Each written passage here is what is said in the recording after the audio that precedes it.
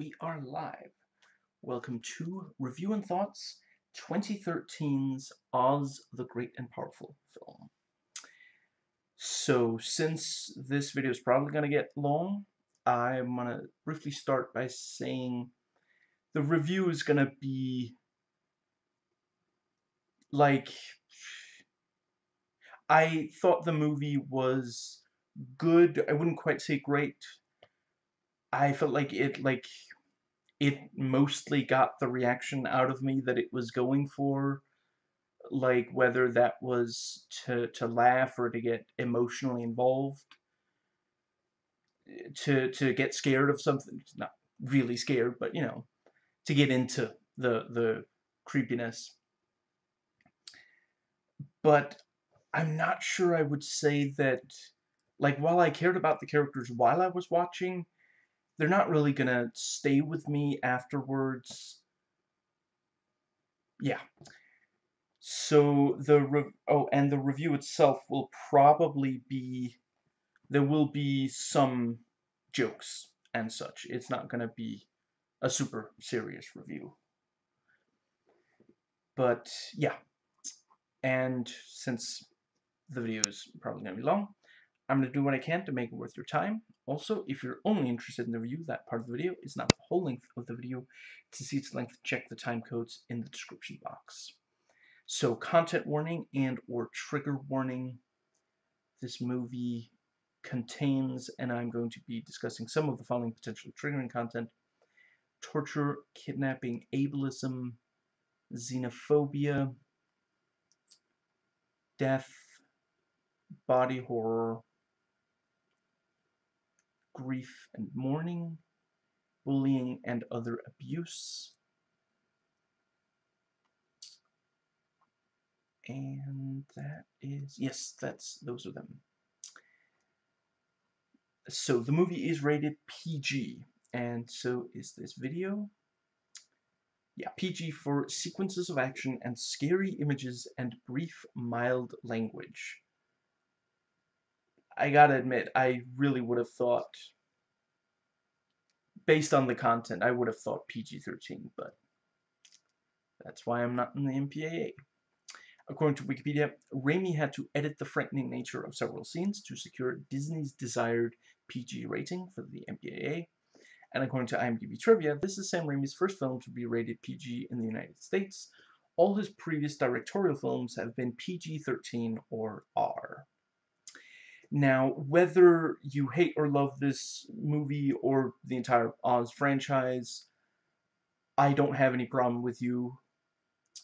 And if you express a viewpoint that disagrees with something I say in this video, the only thing I ask is that you keep it respectful, and I will keep it respectful in my replies. If you write something hateful, whether it's directed towards me or anybody else, most likely I'm just going to ignore you.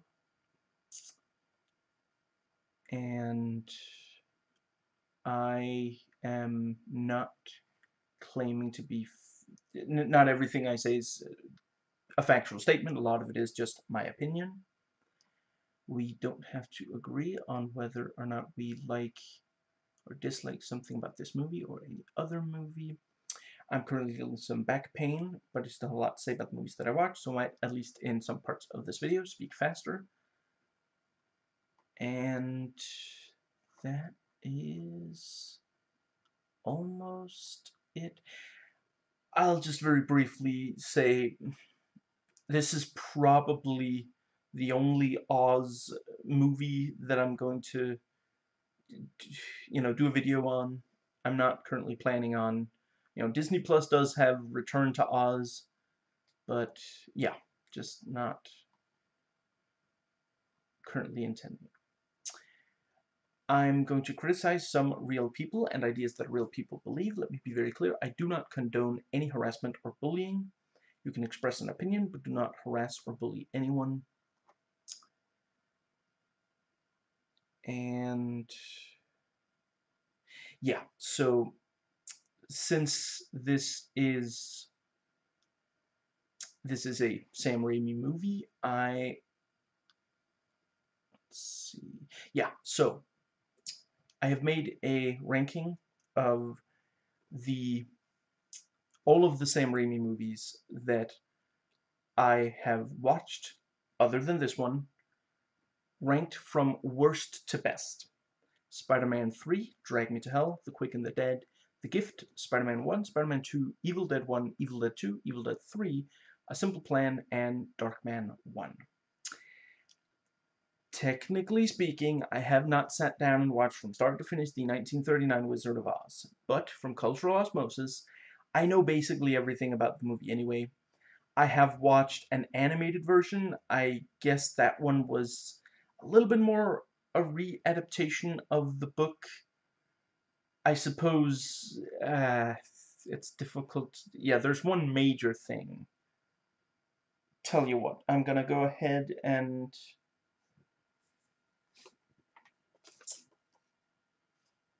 when I hold up this, it means I'm spoiling something. So if you don't want to hear spoilers, just wait until you see me lower it back out of frame. And that means I'm done with the spoiler. But yeah, spoiler for the original book. In the original book, the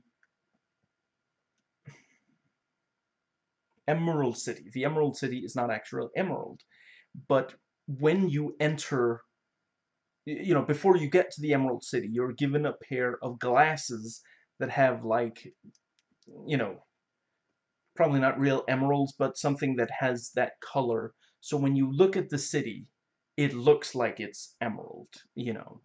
It's one of the books go and movies go into themes of don't believe everything you see and hear kind of thing.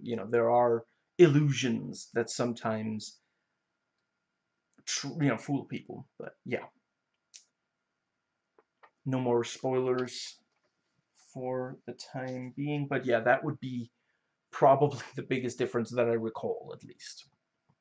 Other than that, the animated version was very similar to the movie, and I get why they made that choice for the movie. But yeah, the animated one, I must have watched that one at least a couple dozen times as a kid, and I'm aware that there are multiple animated ones.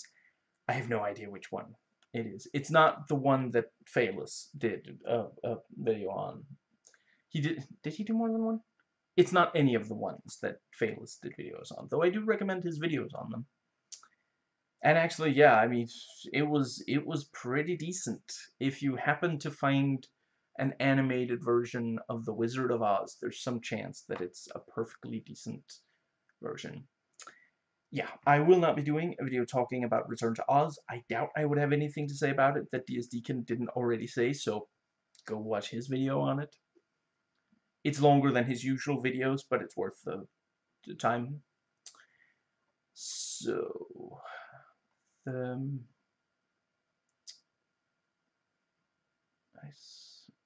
suppose. Right. This video is not going to contain any clips of any kind. Most visual gets is when I sometimes act something out, so feel free to watch something visual, such as clips from the movie, in another tab. I won't mind. I mean, mind. I won't even know, of course. I don't have a crystal ball that allows me to watch anything as it's happening at all. And certainly there's absolutely no reason for you to be checking your phone to see if that's a reference to something. So just put your phone away. There you go. Exactly. Put your phone away.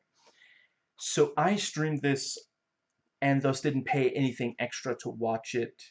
So anything negative I say in this video, it's not out of bitterness. I don't feel like the movie wasted my time. Nobody forced me to watch it or to make this video. It's not that I'm upset at how it compares to the other Oz movies, to what I was expecting, trailers and other marketing, other movies made by Sam Raimi. I don't have some personal vendetta against anyone who worked on making it. To the best of my ability, the negative things I say in this video are fair criticisms based on budget, when it came out, what it was trying to achieve, etc. Yeah, I'm not going to be judging the visuals in this movie. The movie is 9 years old. And I remember what movies looked like in 2013, so I'm not going to be holding it to the standards of today.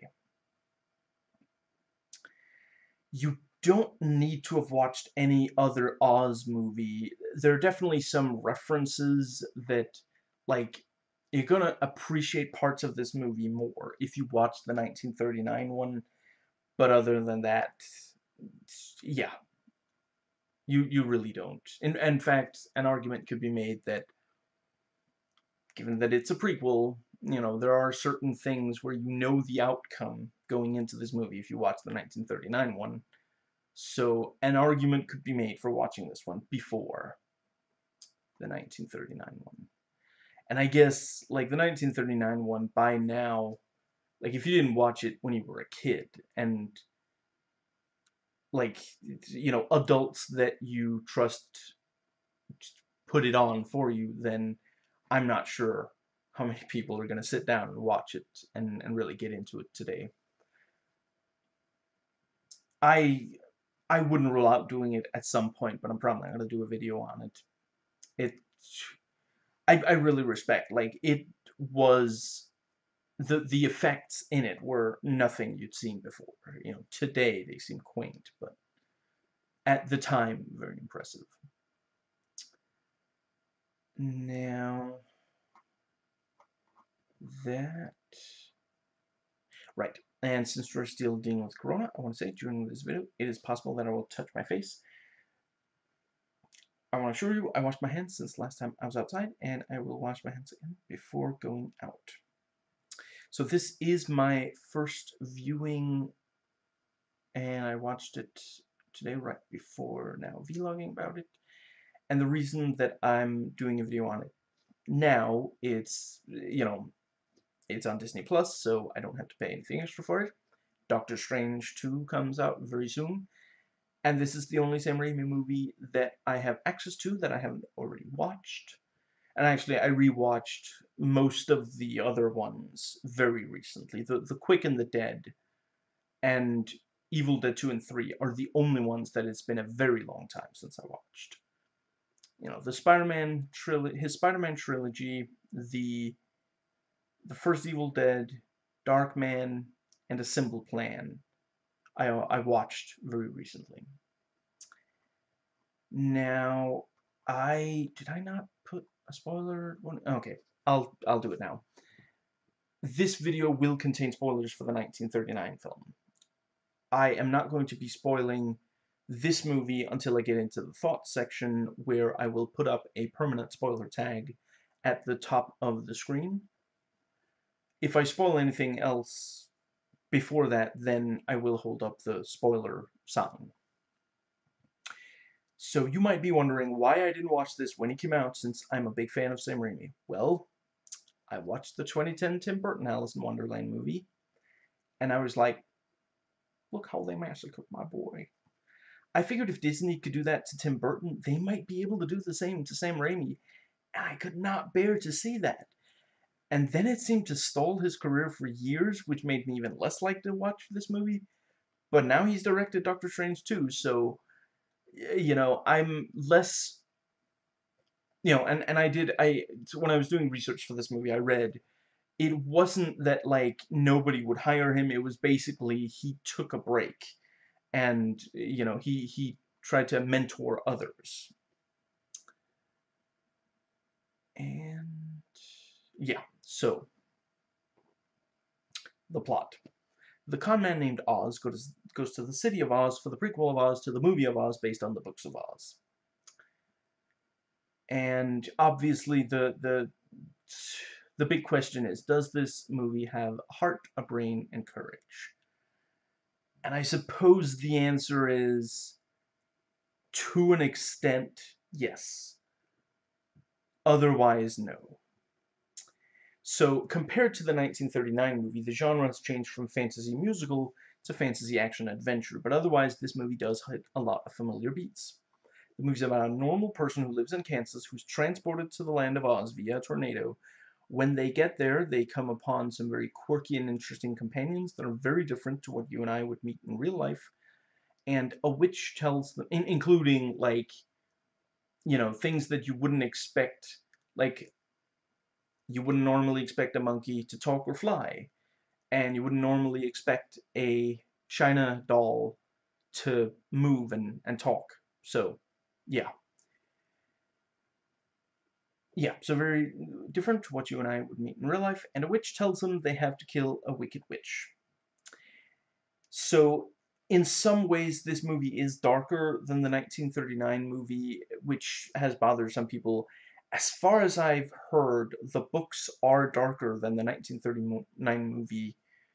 And as Dees Deacon and I want to say, I don't, I'm afraid I don't remember his name right now, but the director of The Return to Oz, points out, the 1939 movie does have some really dark material. There is like Dorothy straight up kills two witches by accident, sure, but she does kill them. Like, they were alive. There are dead people that would be alive if she hadn't gone to Oz. Feel free to check my math. It's it's because of the singing, dancing, and the fact that today the sets and special effects look quaint. They're not impressive anymore by today's standards. And yeah, so people forget. Like, technically it's a children's movie, but there's also, the lead character is a serial witch killer. So yeah, and for sure, like, this movie has some stuff. I don't think I would personally show this movie to children. I don't think I would show this to anyone under the age of 13. But yeah, to each their own.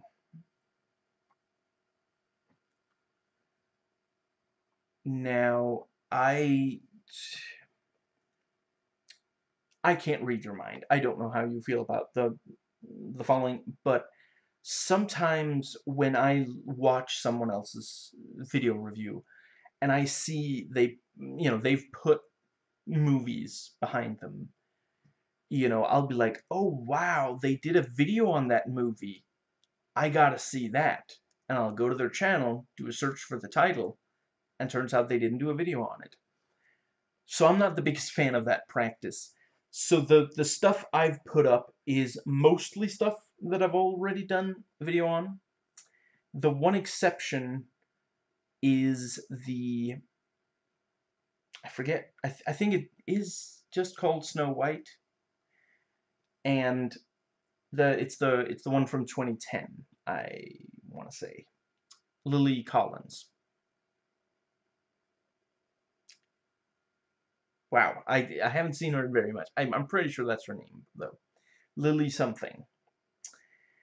I haven't done a video on it yet, but I will. It is a bit, like, it'll be several months, but I will get to it. I do intend to do a video on it. I try not to put something up there that I either haven't done a video on or that, I don't intend to ever do a video on. Now, yeah, so like I mentioned, I added it to the schedule because, in part because it's on Disney Plus. I will say I am glad to have watched it. Is it a movie that I'm gonna remember? Like, I mean, I guess this specific movie I probably will remember. In 1 week is when I go see Doctor Strange 2. I've already ordered the tickets. I got the 3D glasses out of the box, so I probably will remember this movie for a little while. But if I wasn't going to watch another movie by the same director, no, I probably wouldn't. I would probably forget about this movie within 2 or 3 days, and that really shouldn't be the case with this kind. You have such a fantastical story and world. It should be a story that just you remember forever. Now, I really appreciate, the 1939 one. It's very focused on white people. This one actually does have, the yeah, in addition to white, you have black, Latinx, Asian. I think I saw some Jewish, Semitic people in there, and yeah, I'm just briefly going to quote some fellow critics here. This might be the first Oz movie besides The Wiz that has a lot of black people in it. That's pretty cool. The Munchkins were totally multicultural. Lots of Asians, blacks, and Latinos. I noticed because in typical Hollywood fashion, there were 0 roles for minority actors for the first hour and change, but once you get to the Munchkins, it's a regular rainbow coalition. And, for the people who are bothered by, the leads are still white and the what's the word? Yeah, the protagonist isn't always exactly a hero, but he is the person most featured, and he is a white guy. So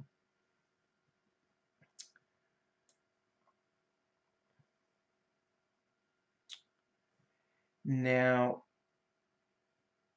there was something else that I wanted to make sure to say. Right. The review I quoted, the reviews I quoted before were from 2013, so they weren't saying it about today's, but by today there are at least a few more minority leads as well than in 2013. Now, so yeah, a lot of current, like, action blockbuster movies, things are planned out ahead extremely long time before they make a movie. Certain things are going to be in the script regardless of whether it feels natural or not. I would definitely say there are times in this movie where you can tell, okay, so obviously they felt the need to put, like, a chase scene here, or something like attacking someone here. And I suppose I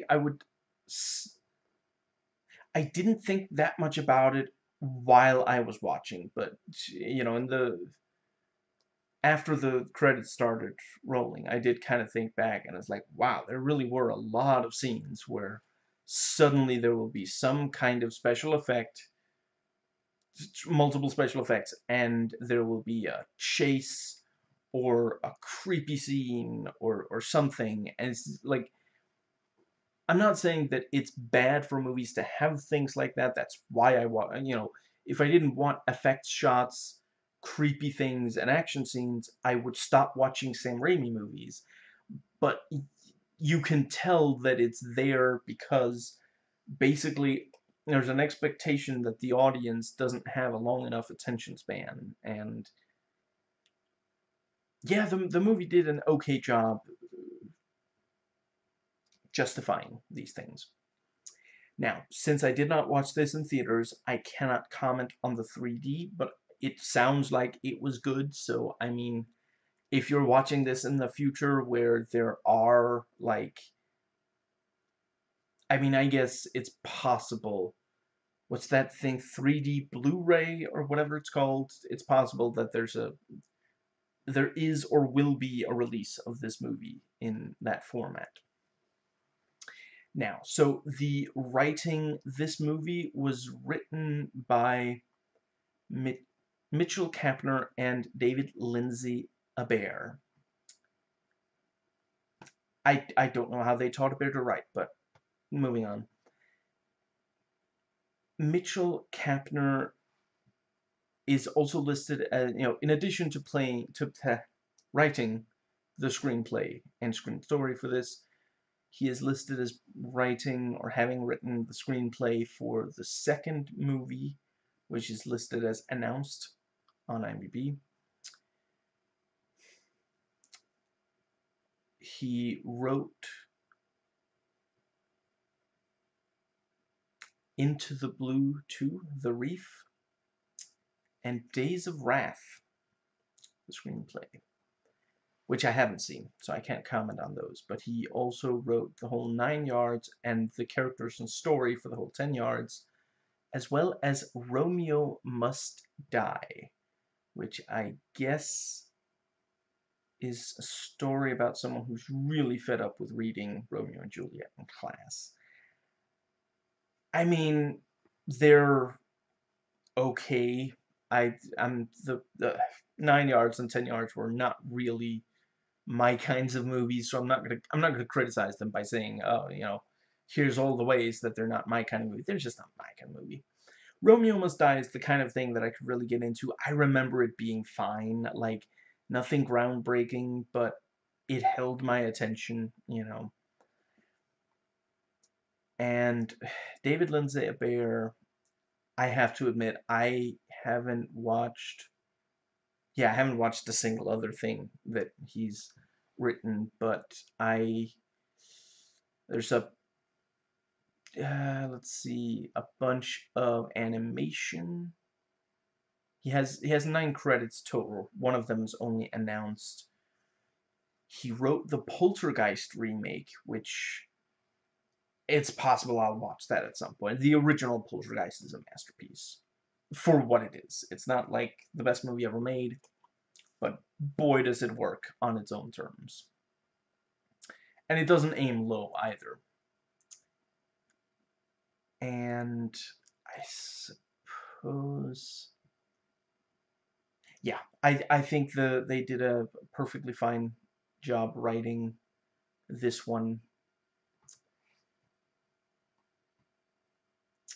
Now, quoting some fellow critics, the movie's limited because it has to fit with the original movie, so the characters have to be close to that. The worst part of this movie is the story. It leaves you waiting for some kind of clever and unexpected plot twist, a little divulgence of characters' motivations, or even just some depth for the main focal points of the story. It's also somewhat obnoxious that this film takes elements of the original film that should have been left alone, because the original film portrays Dorothy's entire journey as a dream. In the end, such as transferring characters of the real world into characters of the land Oz. Without saying too much, I can tell you that this film is stuck somewhere between being a fun and family-friendly realization of the original story and being a serious and intriguing fantasy film for a movie-going audience. And the formula just doesn't work. For what does not work, look no further than the script, which is not very well put together. Yes, it is a kids' film, but kids are a lot more sophisticated than some of the dialogue here. Some of the kids in the audience I was with moaned a bit while hearing it. Moreover, yes, it is a prequel to a story that many people know, so there should not be any real surprises, but that is no excuse to be lazy with the script, and the script writing is lazy here. Yeah, there is definitely some truth to those criticisms.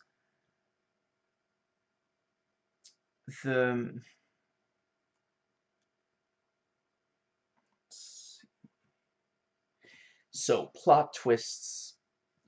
I mean,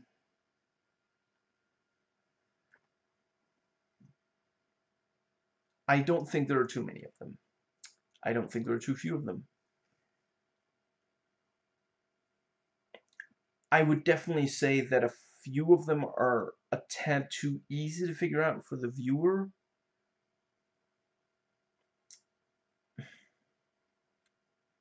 Which, considering that it is supposed to be a movie that children can follow, you can understand why there might be some twists that children, that adults could guess if they're supposed to be easy enough to understand for children. I'm not sure I would say any of the twists are particularly good. Like, it's not one of those movies where, once you learn the twist, it completely falls apart. But yeah, the twists, no,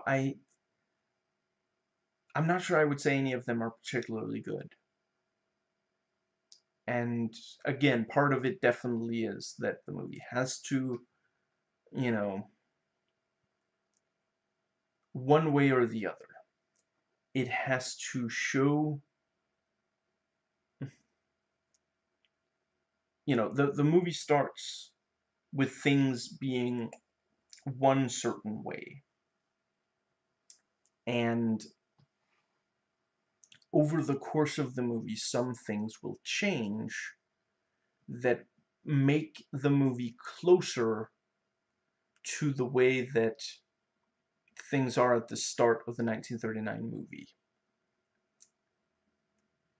And this both means that they're easier to figure out because you know what it's kind of like if you've got like a puzzle, a jigsaw puzzle, if you look at the cover of the box that it came in, you're gonna know what it ends up looking like, rather than if you just like if you get the pieces you never looked at the cover and you just put the pieces together. So that's one thing, but just also, yeah, there's some very frustrating writing when it comes to the twists, which I'll get more into in the spoiler sections.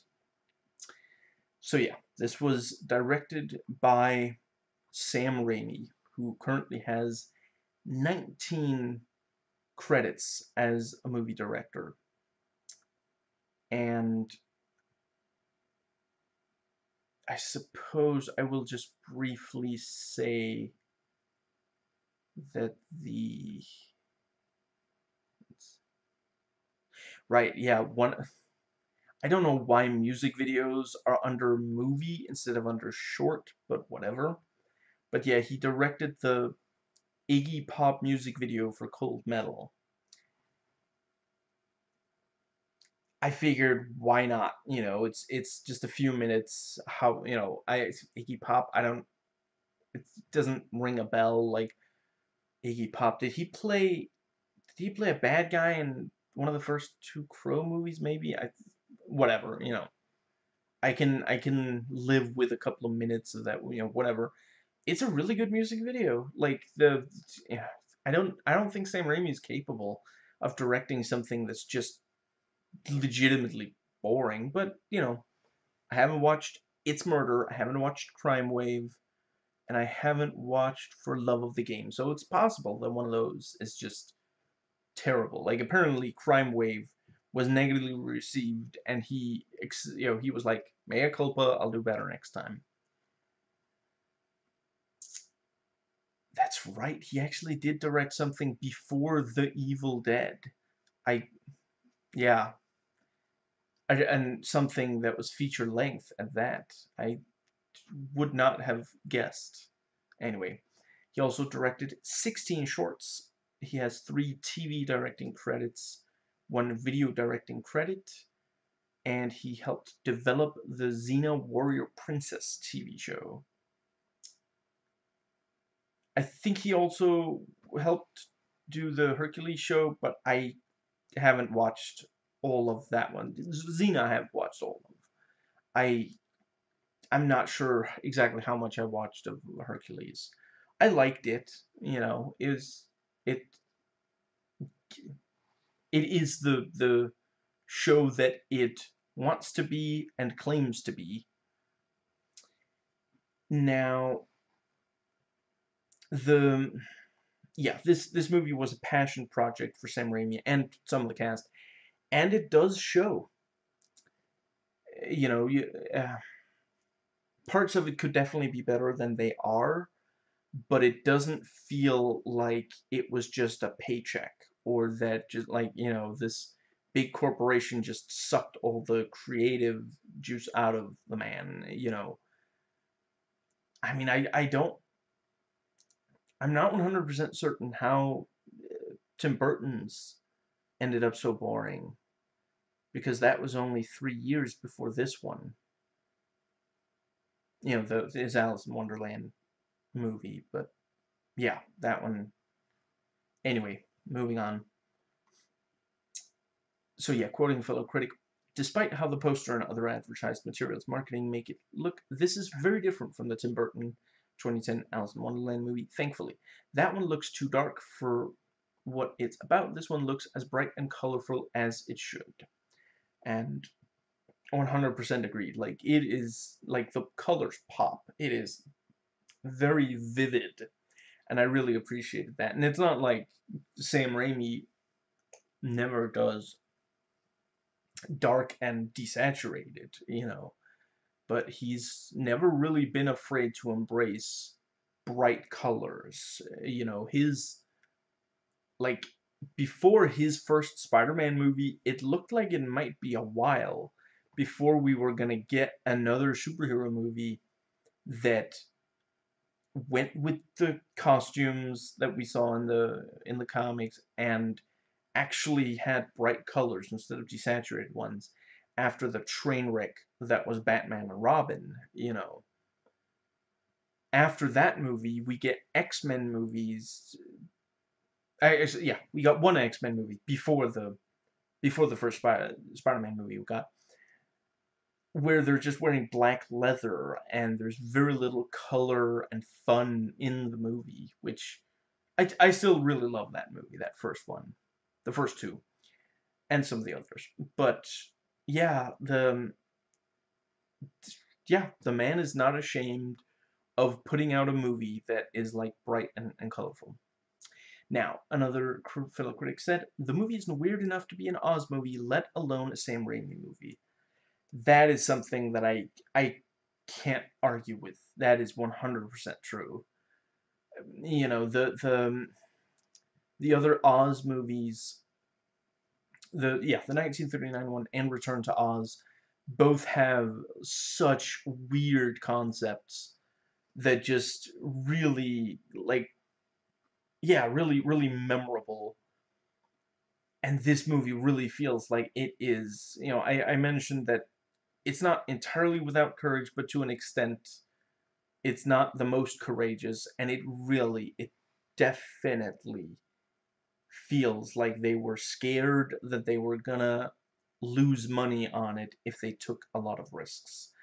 And at the end of the day, like, you don't have to like the 1939 movie.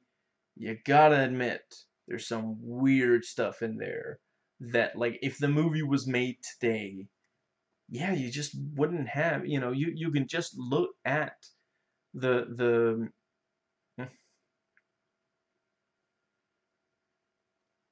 comparing this to the 1939 one. The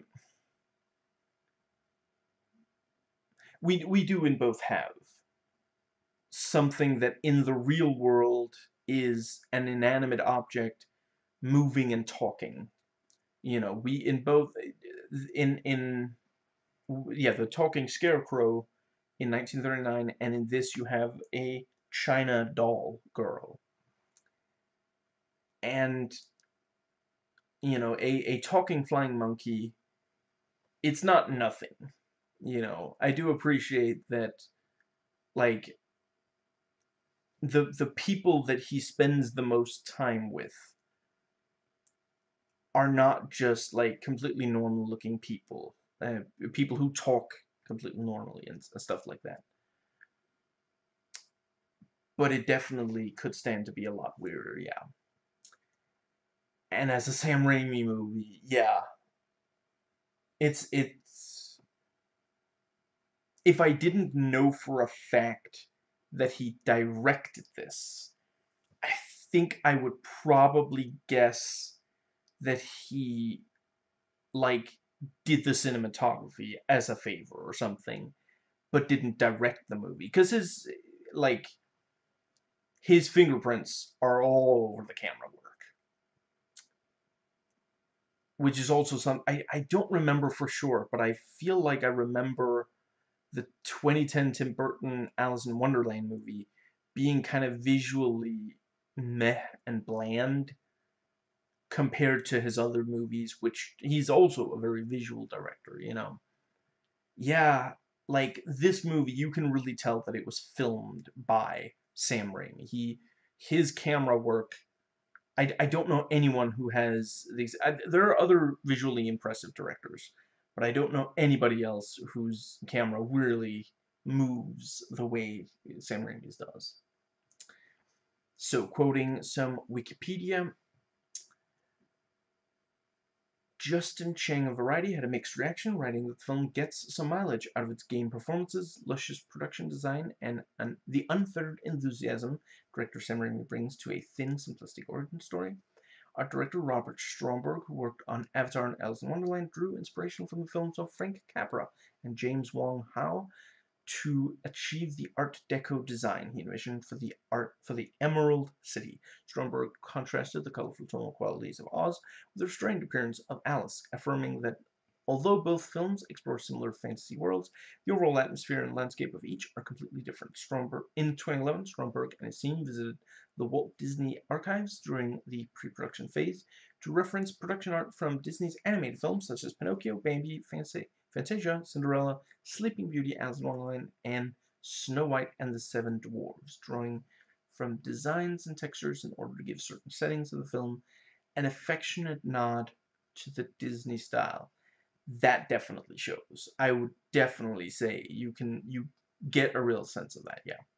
Continuing on, costume designer Gary Jones focused on authenticity with his wardrobe designs. We started by doing a lot of research and having ideas of the ways costumes should look in order to be historically accurate, but as we went on, we really began creating a whole new world. My first instinct was there are such iconic images in the Wizard of Oz movie, it would be wrong for us to recreate the Yellow Brick Road or the Emerald City in a different way.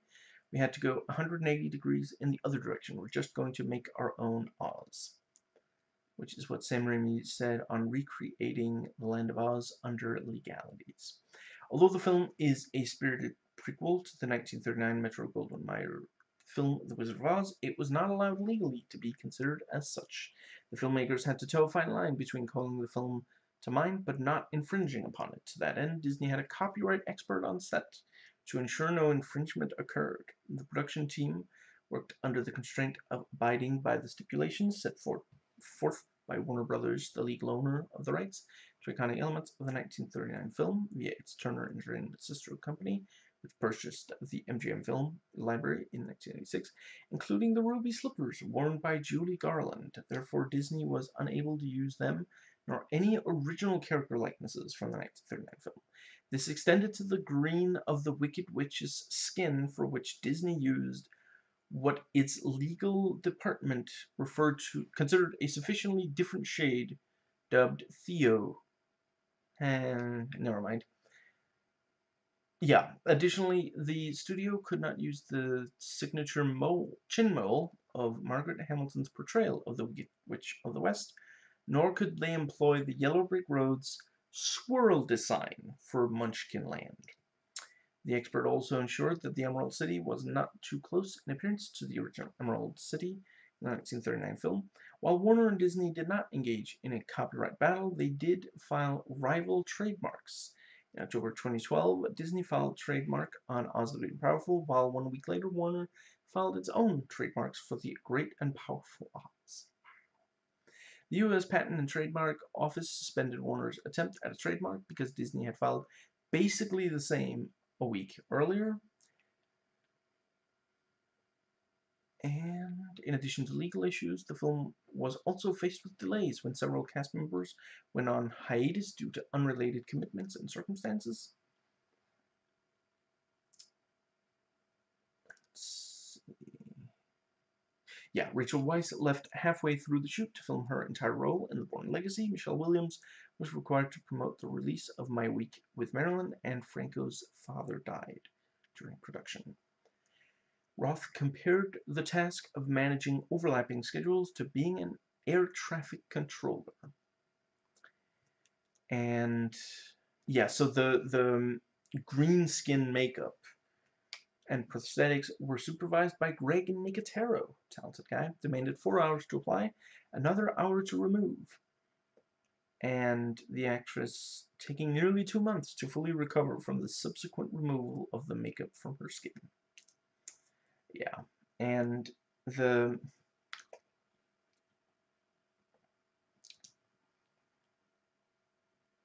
I'm trying to think of if there are times in the movie where you can tell about these overlapping schedules. I'm not sure I offhand can think of any. So, quoting some fellow critics, the movie is visually stunning. Very true.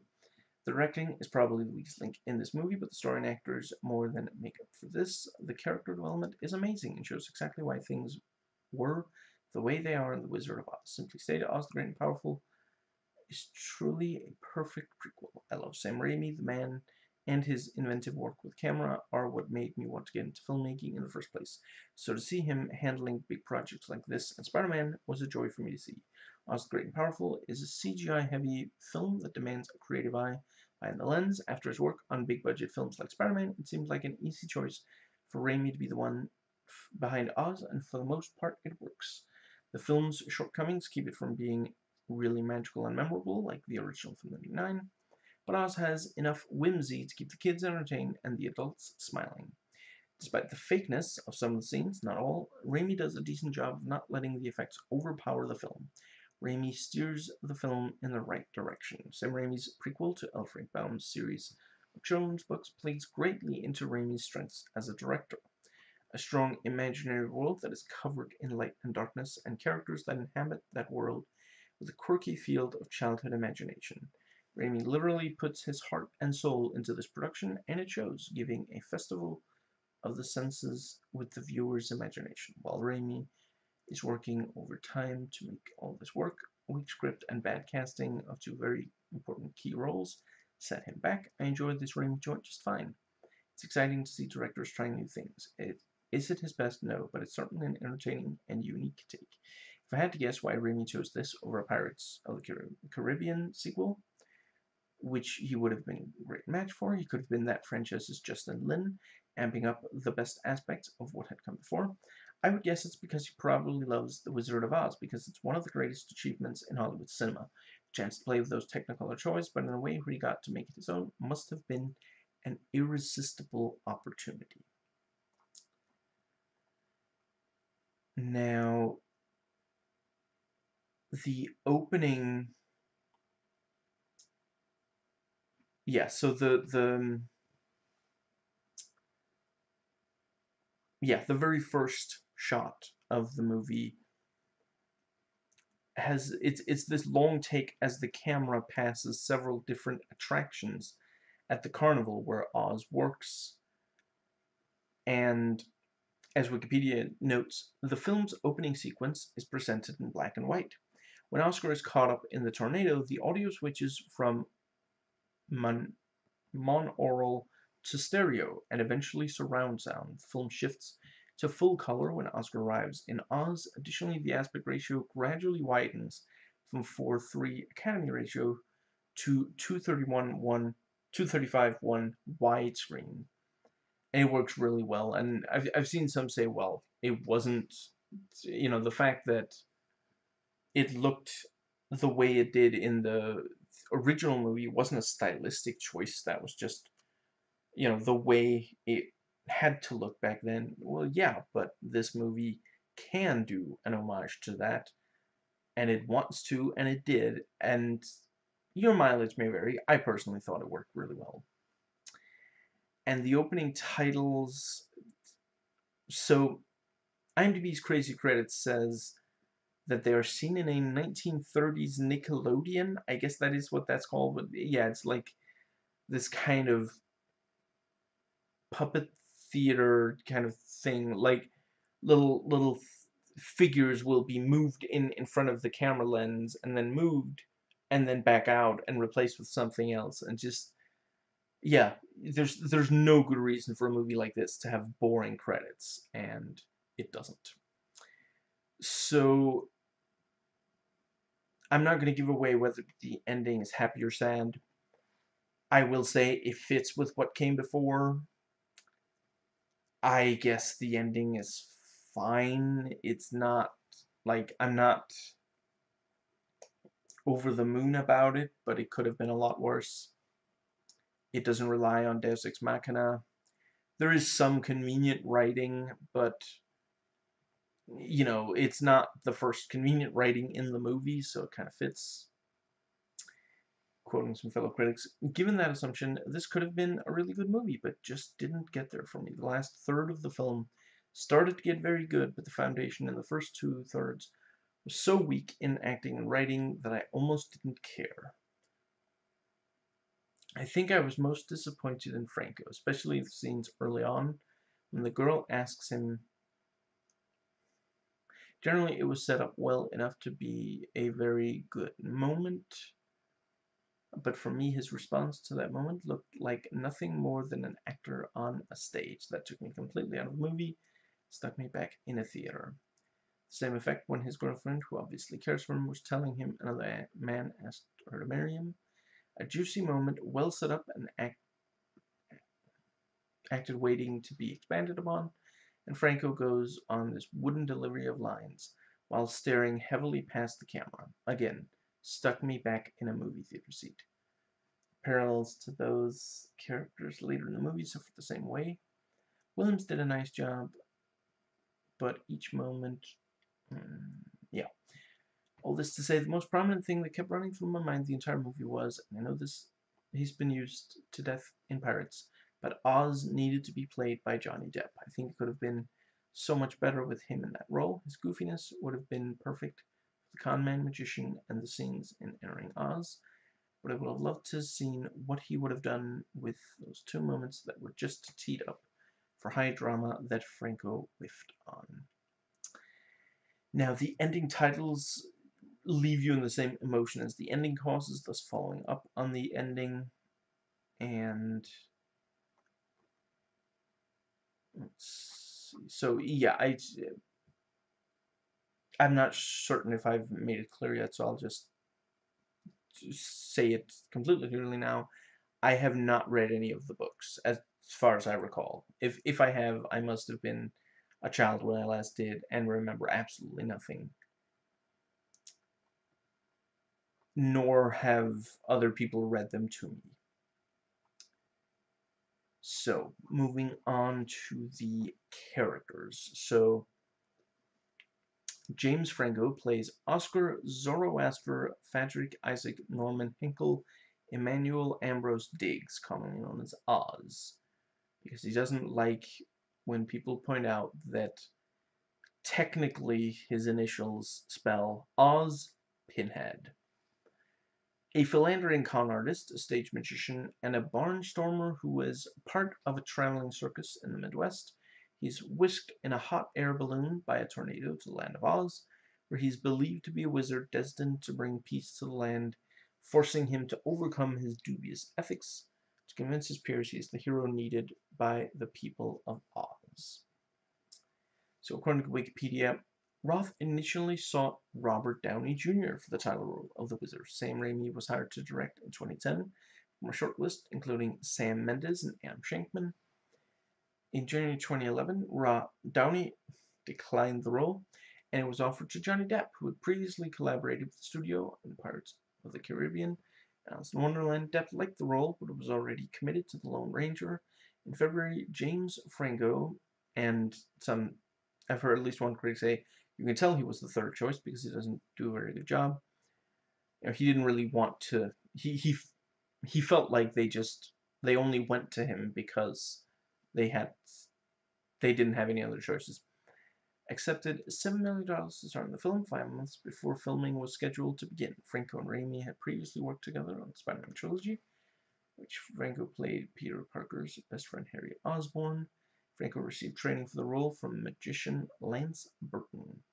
Disney's history with Oz. After the success of Snow White and the Seven Dwarfs in 1937, Walt Disney planned to produce an animated film based on the first of Frank Baum's Oz books. However, Roy O. Disney, the chairman of Walt Disney Productions, was informed by Baum's estate that they had sold the rights to the first book to Samuel Goldwyn, who resold it to Louis B. Mayer in 1938. Ironically, the film was approved due to the success of Snow White. The project was then developed by Metro-Goldwyn-Mayer into the well-known musical adaptation, which was released the following year. In 1954, when the rights to Baum's remaining 13 Oz books were made available, Walt Disney Productions acquired them for use in Disney's television series, Disneyland, which led to the live-action film The Rainbow Road to Oz, which was abandoned and never completed. Disney's history with the Oz series continued with the 1985 film Return to Oz, which performed poorly, both critically and commercially, but has developed a cult following since its release by fans of the books who considered a more faithful adaptation to the Oz books than the 1939 classic. After Return to Oz, Disney lost the film rights to the Oz books, and they subsequently reverted to the public domain. In 2005, Disney produced the television series The Muppets Wizard of Oz, which aired on its network ABC. Upon the release of Wicked, screenwriter Michael Kepner felt he had missed his opportunity to explore the origins of the Wizard of Oz character.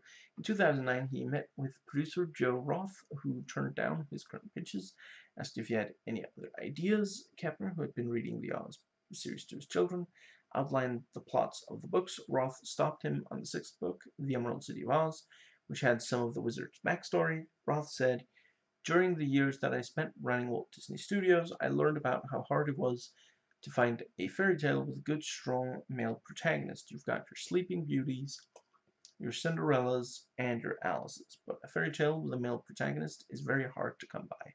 But with the origin story of the Wizard of Oz, here was a fairy tale story with a natural male protagonist, which is why I knew this was an idea for a movie that was genuinely worth pursuing." First and foremost, there are countless stories that aren't fairy tales with a male protagonist, but also tons of fairy tales do have male protagonists.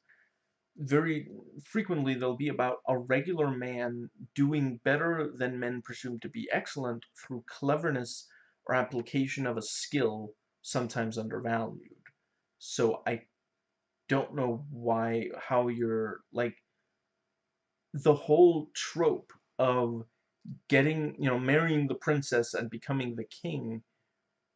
Like, there are tons of fairy tales that are, about a male lead who impresses and marries the princess and becomes the king. Now, so quoting some fellow critic, James Franco's con artist doesn't come across as an a-hole, as charming, or desperate. For some critics, it still worked, but for many, it didn't. In most of the books, the lead is a woman or a girl. This is also true of most adaptations. This is one of the only ones where the lead is male. I've seen James Franco give great acting performances, but he does not do that here. You never actually forget that you're looking at James Franco. He doesn't disappear into the role at all. It's James Franco's shoulders it has to rest on. He's the type of actor that comes off as not really caring. It works in some films, like Pineapple Express, and he does manage to turn in some truly great performances. Look at 127 Days or Freaks, isn't it hours? Whatever. Freaks and Geeks for that. Unfortunately, I don't know if he has enough charisma and power to command a film like this. Sometimes it looked like he was in the role, other times it felt like he couldn't care.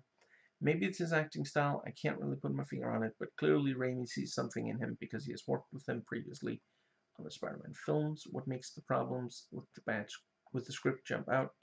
Here's some of the casting, which is just bad. A good actor is able to make a bad script work somehow for the character. A bad actor only magnifies the script's problems and makes their character look worse. Unfortunately, we have two actors completely wrong with their roles here. It only makes this movie even a bigger chore to sit through. For cinematic offense is the main character, Oscar Diggs, who is not only the weakest character in the film, but as an actor who is just not believable in the role. James Franco can be a decent actor when he tries. He can be infuriatingly bad when he just stands there and not care about his performance, which he does here in this film. The character of Oscar Diggs is supposed to be the anchor of this film. However, thanks to Franco's lazy performance and the weakness of the script, Oscar comes across more as a sleazy opportunist than a man conflicted with his inner self. We cannot root for him at all. The character is a wasted opportunity, and really does not add to the story, and thanks to Franco's inability to show sincerity with his role, we really do not care at all about poor Oscar or his problems. Believe it or not, he's kind of like Ash with all kinds of Army of Darkness parallels. He falls from the sky, they think he's the chosen one. He's in way over his head, but is willing to lie to take in unearned power and glory. If only Johnny Depp had taken this role, taken it seriously, instead of just mugging at the camera like he does for every single Tim Burton movie he has been in lately. Stick Franco in that Alice in Wonderland movie instead. Who cares? It is stupid and annoying, and he couldn't ruin it. I think Franco would probably do a better job there anyway. He never seems to take his role seriously, and always seems to be goofing off, which might add a little levity and charm to the Mad Hatter character. Depp plays him like we're supposed to see some hidden depths of the goofiness, and it is just depressing. Unfortunately, I fear that Depp would have just dragged down this production in a similar way that he does everything since the original Pirates of the Caribbean. He seems hopelessly stuck in one mode of acting. Maybe Raimi could have snapped him out of it. Raimi does seem like a really good actor-director. He gets some goofy stuff out of his actors, like women running at the camera screaming, but it is obviously on purpose to fit the scene. I doubt he would tolerate Depp's Willy Wonka BS. Now, Oscar is introduced wearing magician's getup and stepping out from behind the curtain, similar to the one he's seen hiding behind in the original movie. So that was a nice little bit of, like, yeah, immediately, okay, this really is that guy. And Mila Kunis plays Theodora, a naive good witch who has the Land of Oz's best interests at heart. She believes that Oscar is the wizard prophecy to defeat the evil witch from the Dark Forest, and develops an attraction to Oscar. And let's see. Yeah, she actually, in an early scene, she says that she isn't on anybody's side, she just wants peace. And yeah, multiple critics have said her performance just isn't as strong as the others. While I am a straight male reviewing this movie, I'm not going to be one of the straight male reviewers of this movie who talk about if the immensely talented actresses Michelle Williams and Rachel Weisz are still attractive even though this was years after they were first deemed attractive. Given their immense talent, I really feel like that's what we should focus on. Yeah, Rachel Weisz plays Evanora, the protector of the Emerald City, and I'm not going to give away. There's a twist surrounding but she gives a really strong performance. And according to IMDb trivia, Hilary Swank and Michelle Williams were director Sam Raimi's first choices for the role of Evanora. Rachel Weisz got the script through her agent, loved the role, but neither studio or Raimi imagined her for the part. Weisz auditioned and had a 2-hour conversation with Raimi, and later she was cast as Evanora, and Williams was cast as another character. And I suppose, yeah, I'm not. She also gives a really great performance, and I'm not going to give away detail. So Zach Braff is the voice of Finley, a winged monkey who pledges an irrevocable life debt to Oscar, believing him to be the prophesied wizard for saving him.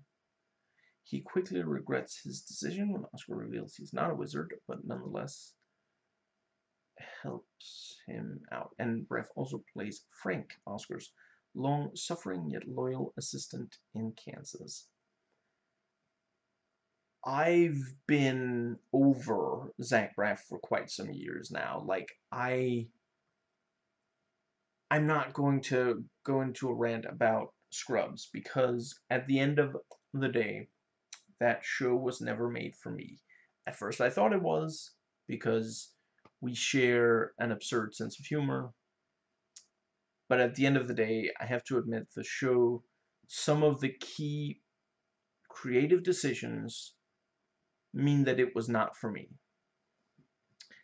For the people that it is for, it seems to really, like, for at least a number of the seasons, they really loved what the show did. So, I'm not gonna criticize the show for not being for me. That I really don't like when other reviewers do that. But Zach Braff, like his comedy, he can be very extra. He can be annoying and like hyper and overly goofy, overly like what's the word? Like there's a quality to him where he like this sort of sincere but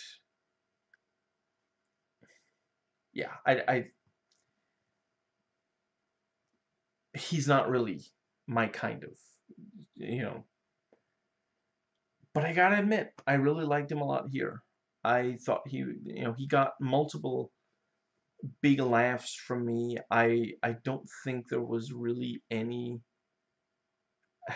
what's the word? Yeah, like I'm not sure there were very many laughs and intended laughs that didn't work for me of his. And Bill Cobbs plays the Master Tinker, the leader of the Tinkers. Makes sense. He doesn't get an awful lot to do, but I'm never going to turn down seeing Bill Cobbs in a movie. Joey King performs the voice of China Girl, a young living China doll from a specific part of Oz where everything, including its inhabitants, is made of China. And yeah, China Girl and Oscar become friends, and I'm not going to give away exactly what. I'm just going to say that Joey King also plays a live action character. And I haven't seen her in that many things, but I did know before watching this that she would appear in things after this movie that where she like did really great acting, both with her voice and with her face. And yeah, I was very impressed. She did that already in this one. She wasn't even an adult yet, and she gives a really heartfelt performance. The yeah, her character really got to me. Her characters, her performances of the characters really got to me. And let's see. Yeah, so the Bruce Campbell is credited as Winky Gatekeeper. Yeah, just keep your Winky behind the gate. There are children watching. You know, once again, never going to complain about seeing Bruce Campbell in a movie, especially in a Sam Raimi movie. It helps maintain the illusion. And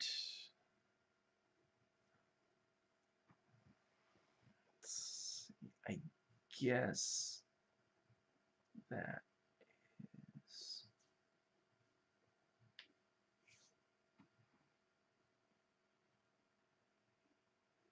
Yeah, I'm just real quick. Yeah, Raimi, who often casts friends and actor regulars in cameo roles, cast his brother Ted as a small-town skeptic. Two of his former teachers, named Moll and Jim Bird, as well as Dan Hicks, Mira Serafino, and his daughter Emma, as Emerald City townspeople, and the three actresses from his 1981 directorial debut, The Evil Dead, Ellen Sandweiss, Betsy Baker, and Teresa Tilly, as well as his sons Dashiell and Oliver, respectively, as quadling townspeople. Gene Jones portrays a Wild West barker, Martin Klepper portrays a Munchkin rebel, John Paxton, R.I.P., who previously worked with Raimi in the Spider-Man trilogy, and Drag Me to Hell, oh that's right, he is in that, yeah, makes a posthumous appearance as an elder Tinker in his final film role before his death in November 2011, while the great-grandson of Bert Lair also portrays a Tinker.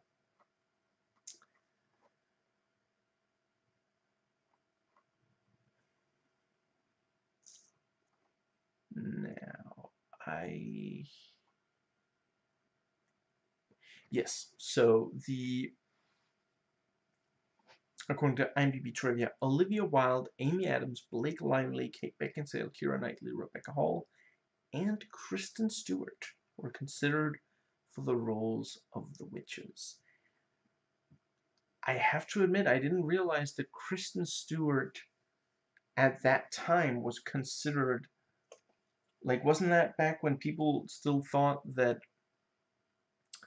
her uh, her character Bella in the Twilight movies, that like that was her fault rather than just her doing what the director told and what the script said. Like, I've only seen clips of those movies, but yeah, I agree. She's annoying. You know, the blinking and fidgeting and stammering and all that. But that's the character. That's not the actress. You know, yes, she, at least back then, was also somewhat awkward in like interviews and such. But that's not the same. She she was a great actress, even, you know, I don't think anybody disputes that she's a great actress today.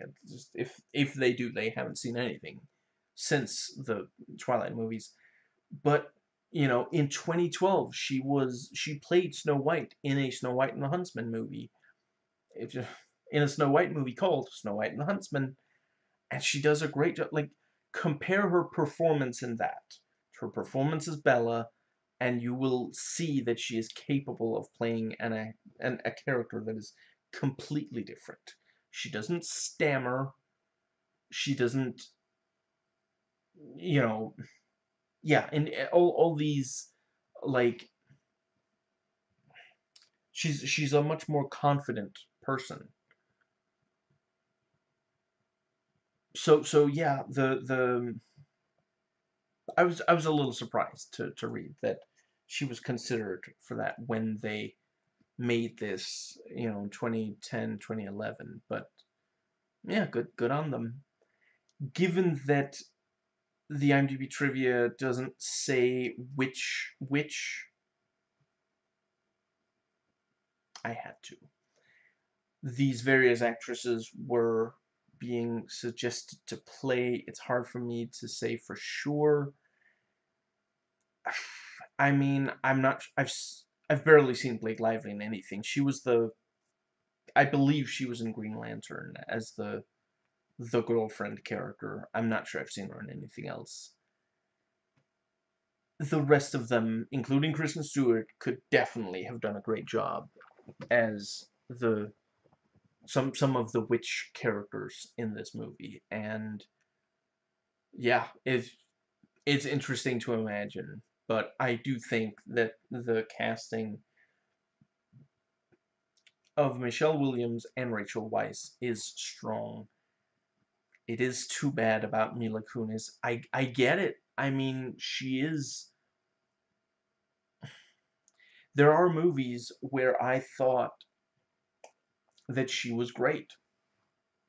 Chief among them almost definitely being Black Swan. You know, she legitimately does give a very compelling performance in that movie. The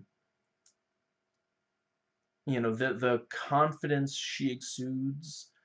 She is completely unashamed of her sexuality, which stands in very stark contrast to Natalie Portman's character. You know, the yeah, excellent job. You know, it's yeah.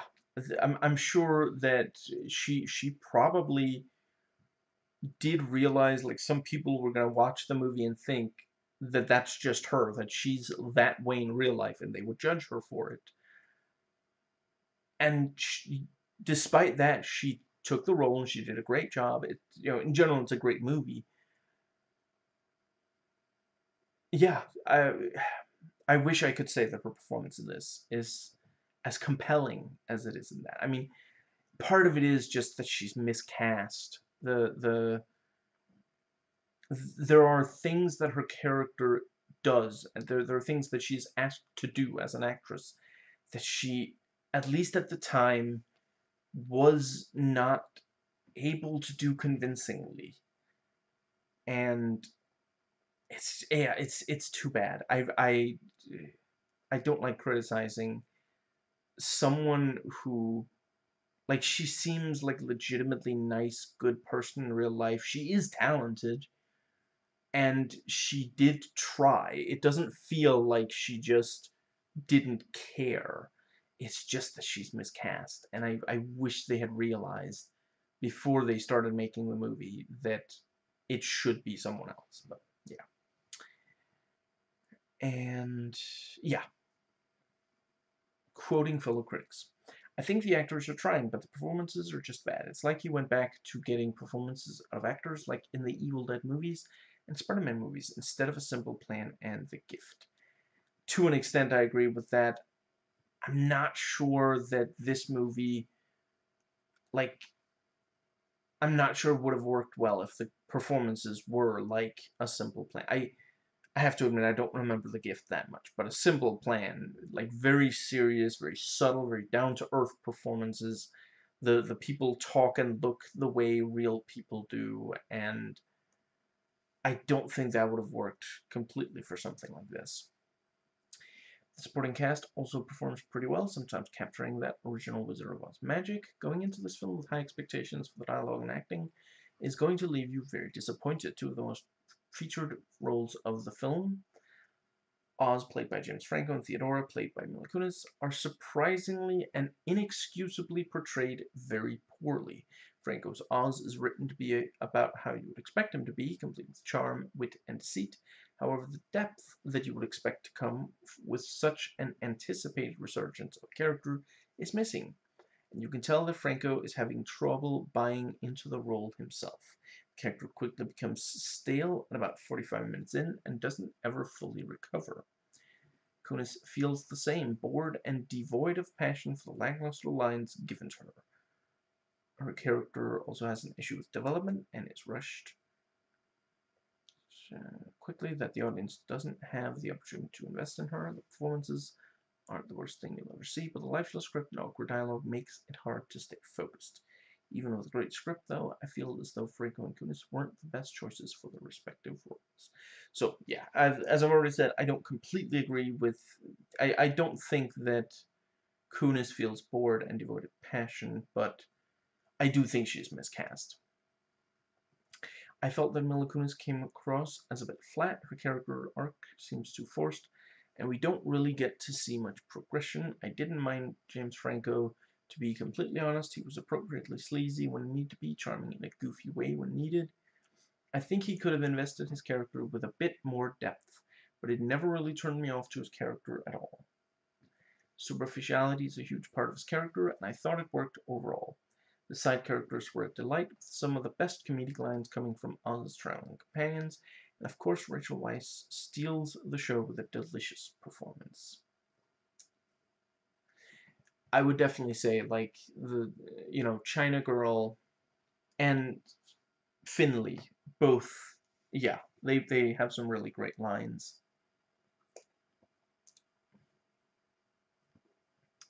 mildly entertaining look at the origins of the characters from The Wizard of Oz has everything down pat, from great visuals to imaginative set pieces.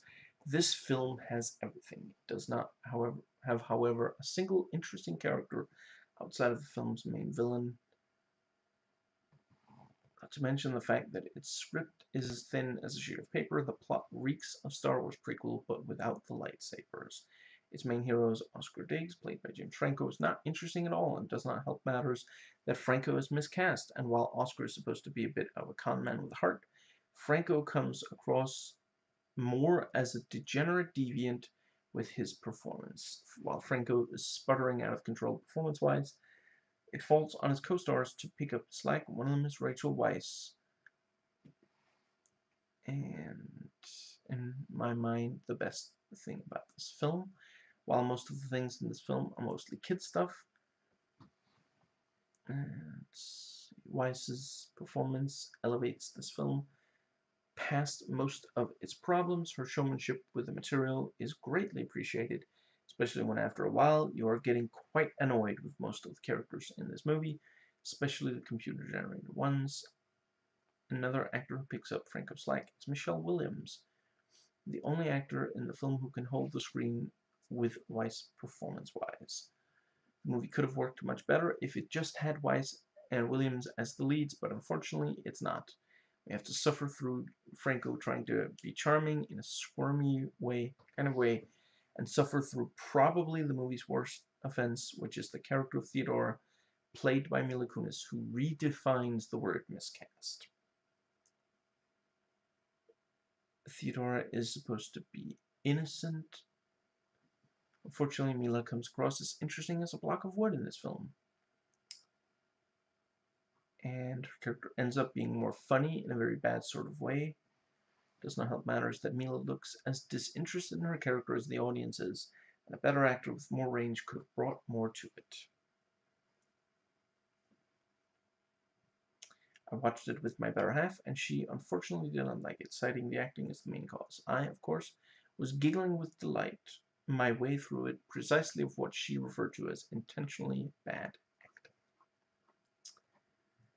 Now, the dialogue. There are 38 entries in the IMDb quote section. Most of them are good.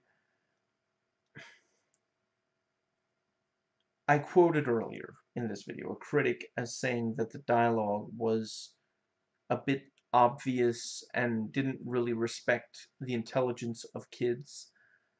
There is definitely some truth to that, but there are also some good, like, kind of, like, characters will sometimes say things that really, yeah, that are very revealing, that show who they are, show how they react to certain things. So on the cinematography, it was handled by DP Peter Deming, who has 46 movie credits, including The New Mutants, The Cabin in the Woods, Scream 4, Drag Me to Hell,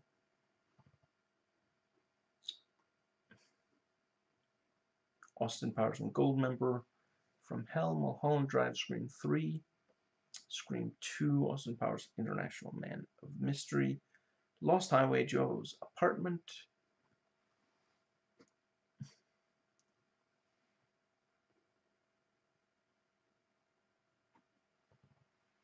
and Evil Dead 2. So, yeah, he has shot other things for Sam Raimi, and he has shot other, like, fantastical kind of, you know, with Cabin in the Woods and Drag Me to Hell. And yeah, he tends to keep it easy to follow when something suddenly happens, like action scenes, and the movie does not have hyperactive cinematography when it should be more calm. There are a number of sequences where characters are traveling from one place to another. Sometimes they walk, sometimes they run, sometimes they fly. The visuals are very impressive. We get some nice long shots And these are some of the parts of the movie that work the best. You know, they're not necessarily deep, but they're visually appealing, and they do get across the wonder of this world. Now, the editing was handled by Bob Murawski, who has edited, he has 26 movie editing credits, including World War III, which has been announced. I mean, I guess they want to get the movie out before it actually happens. But yeah, other than this, he edited Drag Me to Hell, Raimi's Spider-Man trilogy, The Gift, and Army of Darkness. So he's edited other things for Raimi, and he's very familiar with Raimi's style. And in addition to those, he also edited Poltergeist. So he has edited, which he also edited before Oz the Green. Nope, never mind. Just caught that. That was afterwards. But yeah, after this, he was hired for editing other of these kind of out there concept things, so that is the kind of thing he excels at. And yeah, like the editing does a lot to control, some scenes are creepy and scary, some scenes are this kind of like this sense of wonder, some scenes are funny, some scenes are emotional. The editing plays a really big part in that, and the yeah there when a scene like that doesn't work, it's never because of the editing that it doesn't in this movie. So the special effects, there's definitely like some, they're not all equally good, but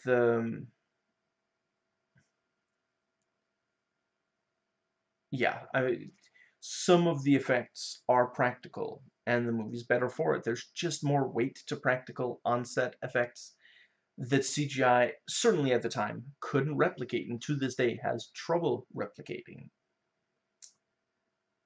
And yeah, now that the special effects can do so much more, in 2013, when special effects could do so much more than 1939, we get more detailed and creative uses of some of the magic that we see used in the original, including the bubble transportation, the broom flying, firing fireballs from hands, flying monkeys, poppy fields. So yeah, it's not a surprise that they did that with a movie made so long after, when effects had improved so much. But I think they do a good job of it. I'm not sure I would say that any of it was really... I'm not sure I would say any effects scene goes on for too long, which easily could have ended up happening, but like every single time, like it would go on for a while, and then it would come to a natural conclusion, and we'd get a scene of real people, live action actors, talking to each other and like making eye contact, doing real people stuff. This is one of the reasons I would personally, I see myself rewatching this movie sooner than one of the Star Wars prequels, where just George Lucas's... I love some of the movies he's made. I do. I still think that the original 1977 Star Wars is a masterpiece, but he is not that good at directing actors, and that really comes across in the prequels. And yeah, like Sam Raimi, like him or hate him, he tends to get the performance from an actor that he wants to get from the actor. You know, I do think that Mila Kunis is definitely miscast. James Franco is almost definitely also miscast. Although, I guess it's possible that he just didn't completely understand the assignment. I don't particularly like him in the Spider-Man films, but he plays the character the way that Sam Raimi wants. I'm almost 100% certain of that. So, and there are times where he comes across as intense and dark. So, yeah, the yeah, I think they did a good job with, I already mentioned these long takes of, characters moving, with a lot of visual effects. And, like, if they wanted, they could have had the whole movie, they didn't have to have human moments in, just, once again, like we see in the Star Wars prequels, but they did. Sam Raimi realized it doesn't matter how good the effects are. Every so often, we gotta just give the audience something that they can latch onto.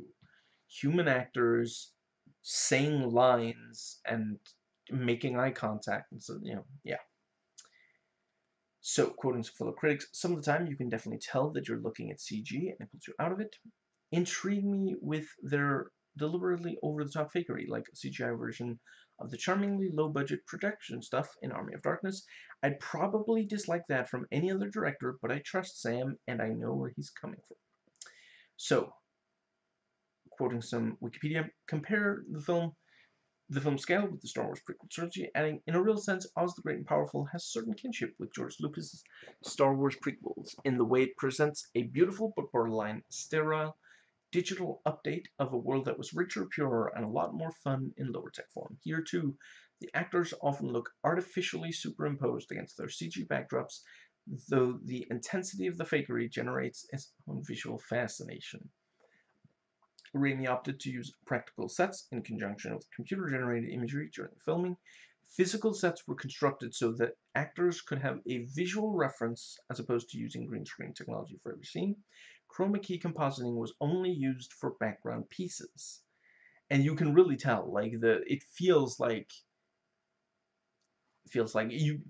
yeah, like, technically you can tell that when they were filming, like, there's a scene where, like, they're standing, two human characters, live action, are standing on this, like, they're high up above the city, and off in the background you can see the city, and the city, like, I'm not sure I would say that it looked fake, but I realized, okay, that's almost definitely fake. But as they're walking, like, they have, the stuff they're walking on, and there's, like, guardrail, not guardrail, whatever, stuff to, like, so that you can't just accidentally step over, and clearly that was real. Like, I forget if the actors particularly did touch, like, reach out and touch the guardrail, not guardrail thing, but certainly it was clear to me from watching the actors' performances that if they wanted to, if they thought it would make sense for the performance, they could and they would. And again, that just, yeah, it felt like they were, at times felt like real places. Zach Braff and Joey King were on set recording their dialogue simultaneously with the other actors. Whenever their CG characters were present in a scene, puppetry was employed for a physical version of China Girl to serve as visual key point for actors to manipulate. Braff wore a blue motion capture suit to create Finley's movements and had a camera close to his face for the flying sequences to obtain facial movements. Yeah, it really shows. It feels so much more real. So the budget was 200 million, and yeah, estimated somewhere between 200 and 250 million. 15, not 50. And the box office worldwide was 493.3 million. And that is technically, like, to you or I, that sounds pretty good. I wouldn't mind that money. But technically, that's not, like, it could be a lot better. You know, a movie can't just make back its budget and then make a, you know, the making back the budget, that's not profit, technically. That's just balancing. You know, and after that, you have 293 million. So the movie earned, you know, it earned back the budget, and then it earned, you know, it has a profit of what the budget was. That's not quite considered, like, super successful in Hollywood. And, you know, I mean, it is worth noting that technically, supposedly, you know, some people would like to make a sequel to this, but in 9 years, you know, they haven't even started production yet. You know, when you think about how quickly some movies that are popular get sequels, that's kind of a long time, and yeah. I would definitely say you can see the budget on screen, like the money is there in effects and the various, like, the actual sets, the actual props and costumes and such. Now, let's see. So this was filmed, let's see, in the,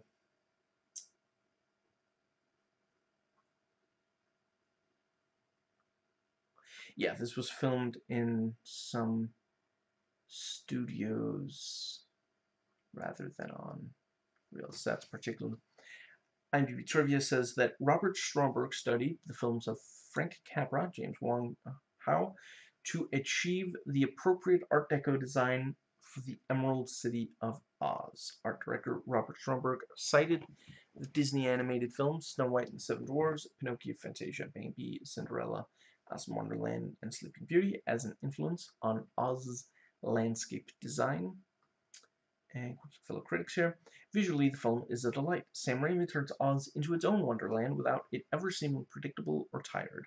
One criticism I had of Tim Burton's Alice was that it didn't really give the audience a chance to luxuriate in the bizarre landscapes of Underland all that much. It had great character designs, but the landscape seemed a bit low-key. Raimi, on the other hand, gives audiences exactly what they're looking for. Gems, flowers, waterfalls, mountains, rock formations, sunsets, etc., that are completely breathtaking. Not only that, but the CGI is crisp and clean. Absolutely great. The Land of Oz is indeed magical, with vibrant colors around every corner. Memorable spots like the poppy fields and the dark forest for us older viewers, but even in saying all that, I can't help but feel how fake it all is. This film suffers from the same troubles that plagued Burton's Alice in Wonderland. The visuals, although great for the story, add no sense of realism to the image. I hate overly used CGI films to the point of noticing the awkward placement of actors in front of the green screen. The first major offender of this is Star Wars: Attack of the Clones. None of the actors made me believe they were in the settings they were. Both Wonderland and Oz have this same feeling. To an extent, for sure. I wouldn't go quite as far as Oz. Now, some critics have said this isn't really much of an action movie. I agree. I think it, you know, I would call it more of an action adventure. Now that brings us to the villains slash antagonists. I'm not going to give away exactly who plays, yeah, in before I get into the thought sections. But what I will say is they are very memorable, at times very charismatic, and at other times we absolutely love to hate the villains. And yeah, the music The score is handled by Danny Elfman, who has 48 credits as the music department for a movie. For TV, it's 27. For video game, it's 16. For video, it's 14. For short, it's 6. Documentary, it's 1. Composer for movie, it's 101. And yeah, he's, you know, I don't know that I need to spend very long explaining the kind of music that he does. Let's just say it makes a lot of sense for him to do something like this. You know, he does these fantastical movies, and yeah, you know, he's worked with Raimi before, he's versatile. You know, yeah, the soundtrack has a sense of wonder and adventure. I listened to, I want to say all of it on here, right here on YouTube, which it's worth sitting down and doing. It legitimately is a pleasant experience to just listen to. Now, according to Wikipedia, in June 2011, composer Danny Elfman was chosen to score the film, despite Elfman and Raimi having fallen out over Spider-Man 2 and Elfman having declared they would never again work together. He noted that the film score was excessively quick to produce, with the majority of the music being written in 6 weeks. Regarding the tonal quality of the score, Elfman stated, "We're going to take an approach that's old school, but not self-consciously old-fashioned. Let the melodrama be melodrama, let everything be what it is. I also think there's the advantage that I'm able to write narratively, and when I'm able to write narratively, I can also move quicker because that's my natural instincts. I can tell a story in the music." So, according to fellow critic, Danny Elfman's score was okay. One thing I've noticed with him lately is that almost everything he does now sounds less and less unique. We've got the requisite haunting waltz and the spectacular pounding, swirling opening credits theme, but other than that, I found almost everything to be a bit forgettable, which is sad because Elfman is one of my favorite film composers. The music isn't bad, but it just doesn't add as much as it could have. That is a fair point, yeah. The sound design is excellent. Like, Oz has a lot of things that we don't have in real life, and yeah, they sound like the sound design for them makes you feel like it's somehow real.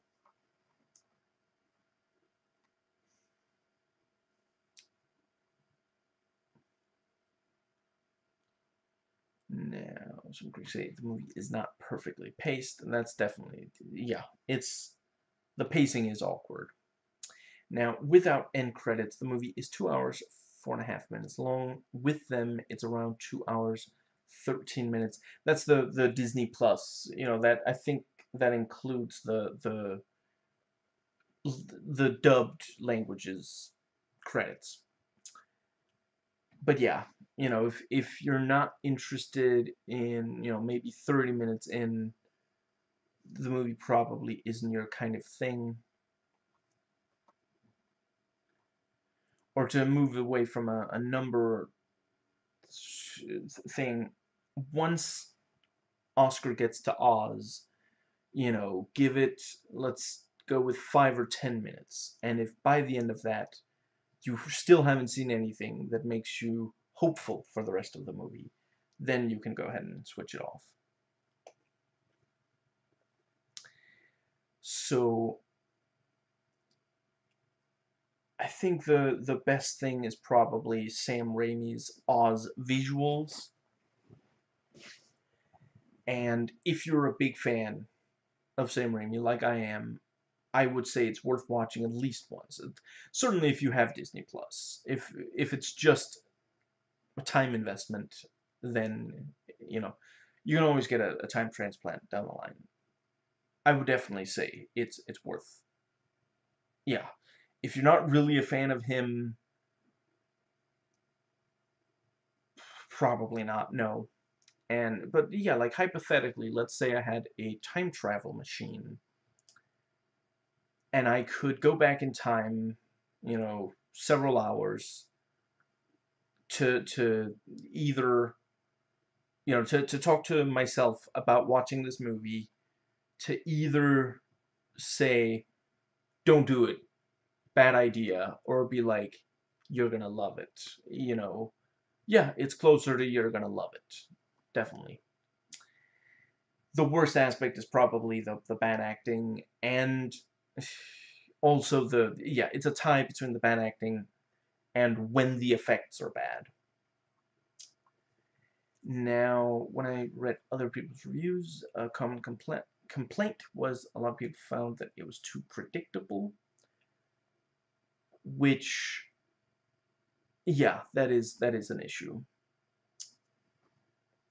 I was most worried that it would be as bad as the 2010's Alice in Wonderland movie. It was nowhere near as bad as that. I was most looking forward to seeing a Sam Raimi movie that I hadn't seen before, and you know, it's slightly watered down discount Sam Raimi, but it's still a lot better. Like, Sam Raimi on a bad day is still better than a lot of other directors at their best. Now, the trailers do give too much away, but they do also give you an idea of, you know, what the movie is like. If you like the trailer, you're more likely to like the movie than if not.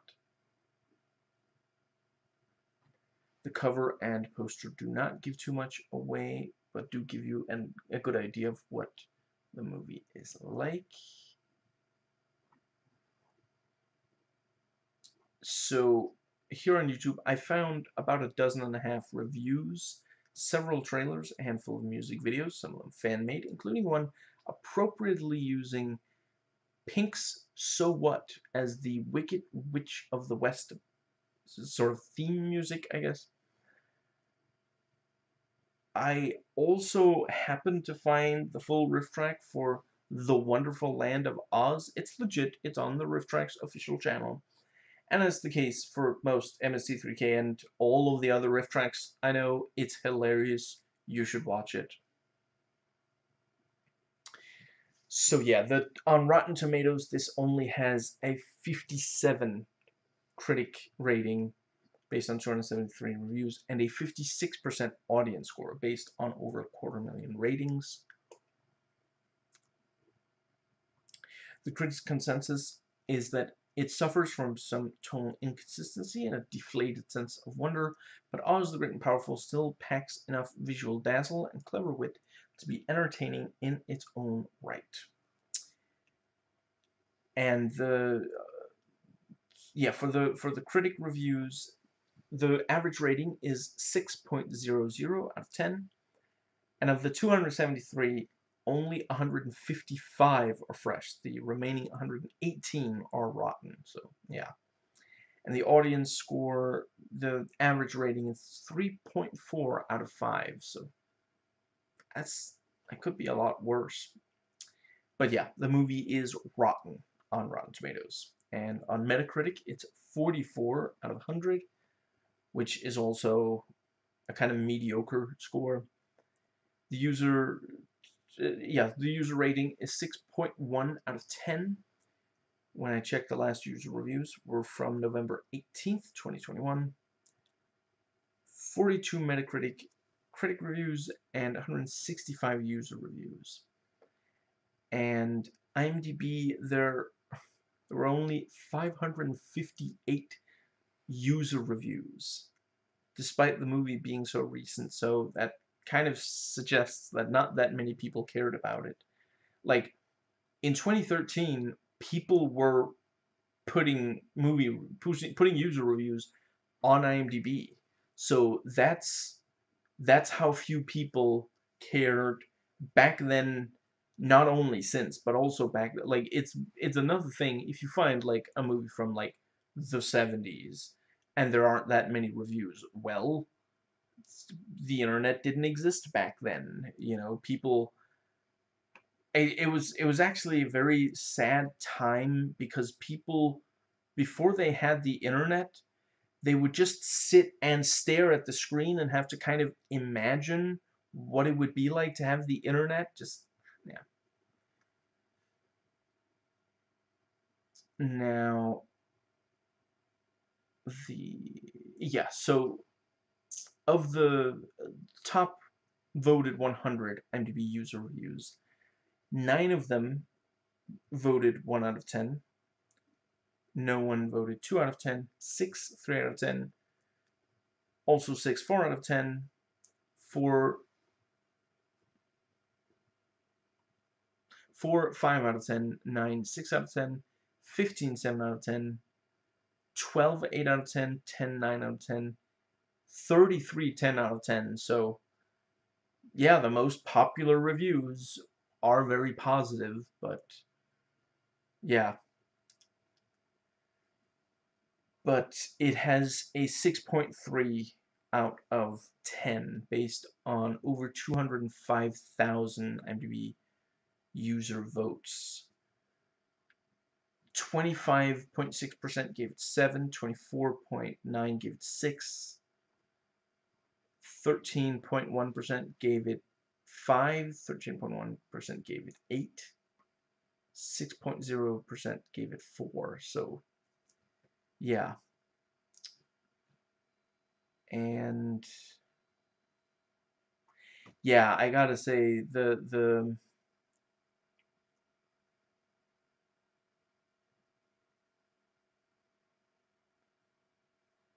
let's see.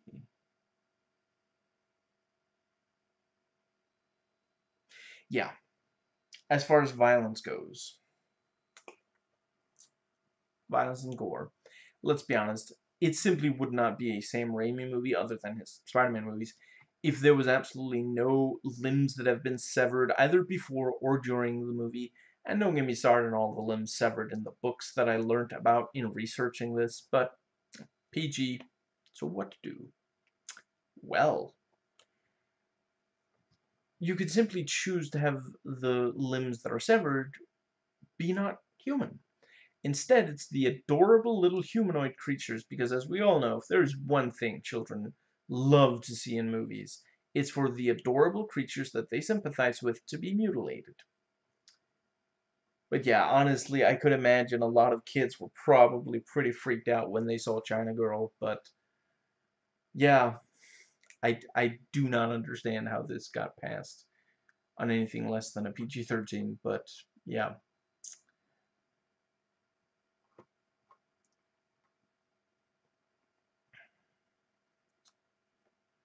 So that brings us...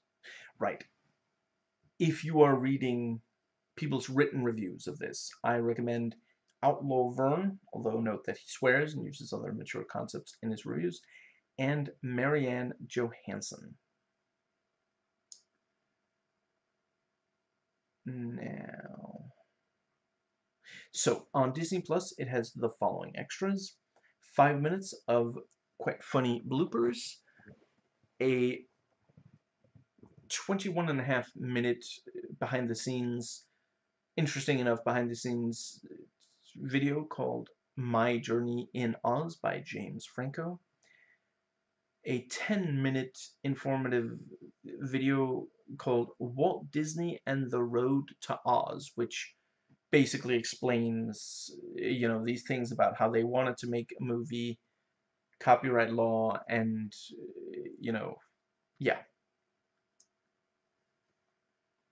So, if you don't already have Disney Plus and you already have access to the movie, I wouldn't say don't get Disney Plus just to watch the extras, the way that I would say for a lot of MCU movies, for example. But yeah, depending on your country, you can stream it on Disney Plus here on YouTube, Google Play, Viaplay. So at the end of the day, when I have to be brutally honest, when rating this movie, it does come down to 6 reasons why Sam Raimi took the longest break from making movies in his career up to this point, out of 10. And yeah, so I like to try to talk about, what would have made me rate it higher. Mila Kunis should, yeah. I mentioned earlier, Olivia Wilde, various actresses that were considered for witches. They would all have done a better job than Mila Kunis. She was miscast. She's talented, but she was miscast. I would also say James Franco should have been recast. I'm not sure Johnny Depp was the way to go, but certainly someone other than James Franco. The effects should have been there should have been a little bit less focus on the effects because they still, by 2013, that much CGI, there was still going to be some that would look off. The the plot should have been less predictable.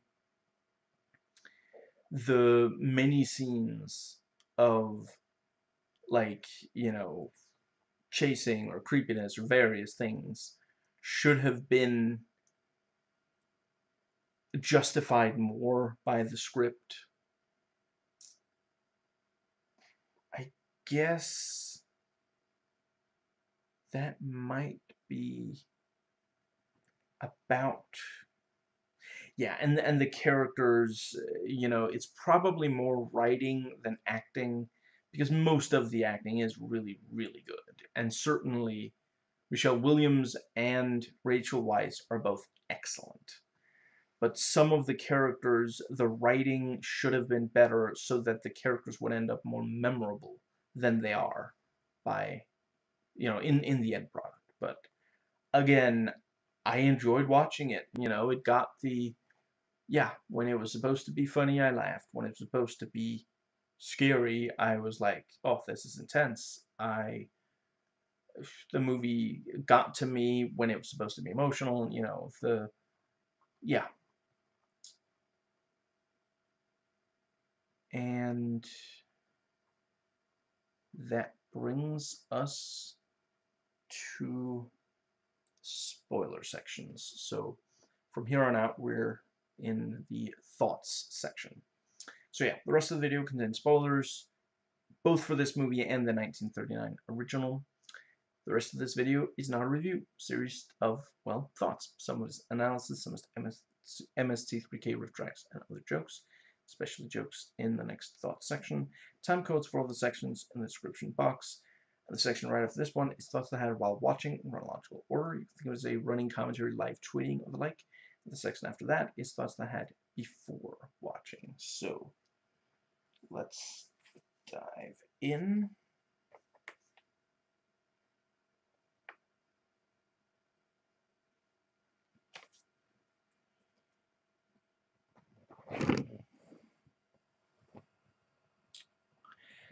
Notes taken while watching. I quite appreciate that the magic show at the start is shown both from the audience's perspective and we see what Frank does. Like, I just don't think the scene would have been as compelling if we either only saw the trickery that Frank does or the audience that, like, for the audience, it seems legitimately convincing. It is legitimately heartbreaking seeing Joey King go from believing in the show to doubting because of the wires to believing again to asking Oscar to make her walk and then realizing that that isn't going to happen. Like, she really gives a very strong performance in this.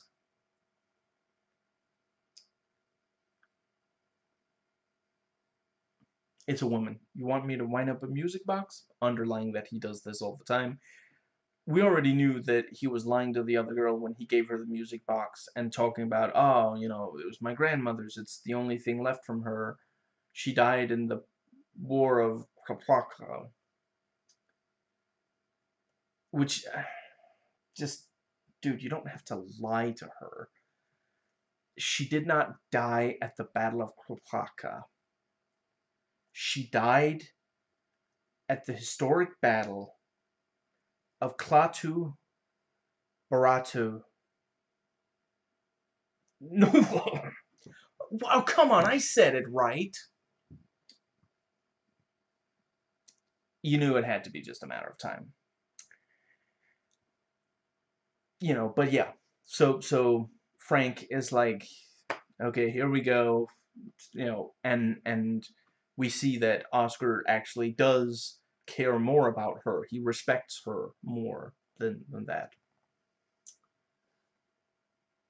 And I do also like, it was kind of amusing when Frank is like, you know, oh, the last girl left here with a broken heart, and Oscar's like, attack, heart attack, but she's in hospital, and they're saying she'll make a full recovery. Would you like to join her? You know, he's slimy, and we really want him to change, and thankfully, by the end of the movie, he does appear to have changed. I do appreciate that. I think her name was Annie.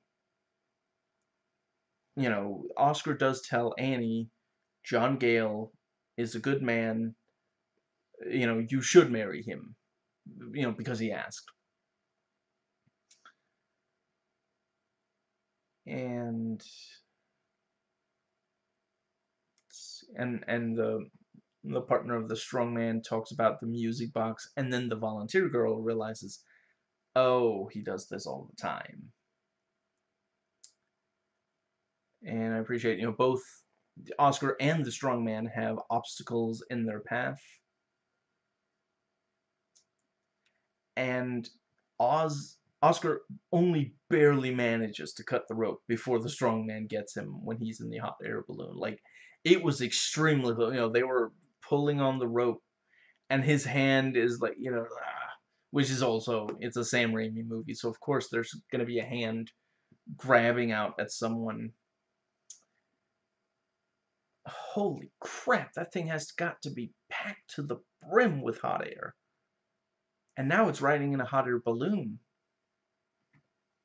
Very cool sequence with the tornado. I like that it goes back and forth between seeming like he might actually make it, and then seeming like, okay, he definitely won't. You know, there's the vehicle that, like, I forget what they're called, but you have to, like, pull the, not pull, you have to turn this lever and it'll play music. And, you know, at first it just floats through the air past him, playing the music normally, and then as it goes further away, it kind of drifts off. And then suddenly it plays it very aggressively when it comes right at him, right at the camera.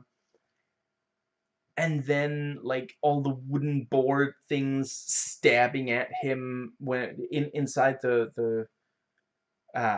the little square part that he's in, you know, in the hot air balloon, which is also, you know, something jutting out and attacking a character, Sam Raimi. And then it seems to calm down, and you know, he sort of lands, but then he ends up river rafting in the hot air balloon and going down a waterfall. The tree where it turns out to have been red butterflies instead of leaves covering all the branches is a great visual, and in general, the sequence on the water has some truly memorable sights. I can't swim, somebody help me. Turns out the water isn't very deep. That's a decent enough funny joke.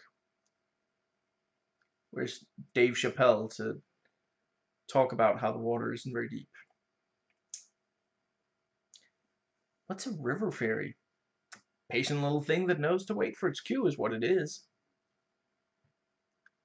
And the river fairy clearly wants him to finish the whistle, so he does, and then just spits water in his face. Wouldn't be a Sam Raimi movie if someone didn't get something, typically liquid, sprayed on their face. And Theodora tells Oscar about Glinda, and, you know, the audience is told, you know, at this point in the mythology, the witches live in the Emerald City rather than the wizard, and yeah, you know, like, immediately, if you watch the 1939 movie, and this movie is made mainly for people who have, you know, immediately we're thinking, oh, there's something wrong there. That's not how it should be.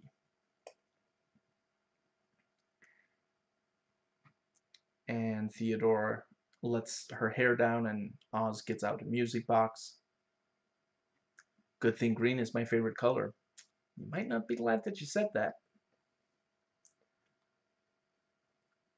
I've got to admit, Finley going so overboard in trying to convince people that this is the real wizard before they get in the carriage, that legitimately cracked me up. Like, just, at first he's just announcing, this is the wizard that we've been waiting for. And Oscar's like, that'll work. That's okay. We're good. Just, cut the mic. I'll take care of. I'll take it from here. And then he goes on. Finley goes on with, he's definitely not just a cheat. No ulterior motive whatsoever. This guy is trustworthy. We don't have to worry at all. All this kind of, yeah, I don't remember it exactly, so I'm spitballing, but yeah. Or snowballing, depending on. But yeah, I think Kathmandu is a pretty good catchphrase. And as soon as Oscar is gone from the throne room, Evanora shows her true colors. She doesn't trust Oscar as the wizard, and then she calls Theodora first naive and then in league with Glinda. That really very, very nicely done. Like, she knows that, when Oscar comes in and Theodora is like, this is the wizard.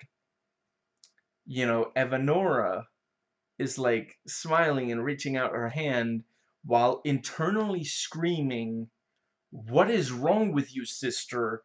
How did you fall for this? But she knows that if she just says that, that's not going to work. She needs to manipulate him, because she does realize at the end of the day, there is some chance that, wizard or not, there is some chance that he'll be able to separate Glinda from her wand, and that's all they need. Like, hypothetically, if Oscar manages that, and then he turns out not to be the wizard, that just means he's easier to get rid of. That's why she doesn't just kick him out and say, would you get out of the king's chair? What is wrong with you? But the moment that she sees him do it, she's like, yes, get comfortable. See how it is, if it is to your liking. And then afterwards, she's talking to Theodora. She's like, you let that oof sit in the king's chair? Just really, really good. Just, yeah. She gives such a good performance in this. She's such a good actress. And yeah, Evanora doesn't really accept that he's a wizard, so it fades from a relative close-up of her face, and then Evanora and Oscar are walking down, yeah, walking, and she says, she basically tries to get him to prove that he's a wizard, and he says, there's a time for everything, then this is not the time, something like that. And she basically realizes, okay, this guy's the wizard. So again, at this point she could just be like, okay, just get out of here.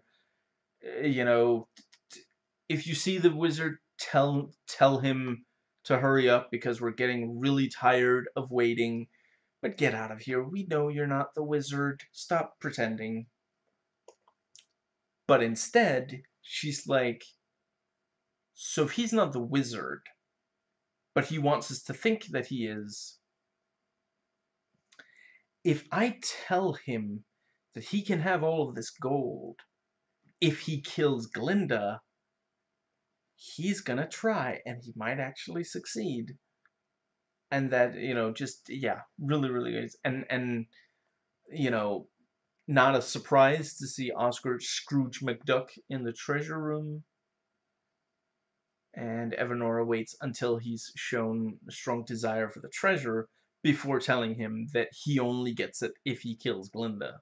And then really underlines that he gets nothing if not, he's like, I don't really want to kill. Oh, you know what? It's fair enough.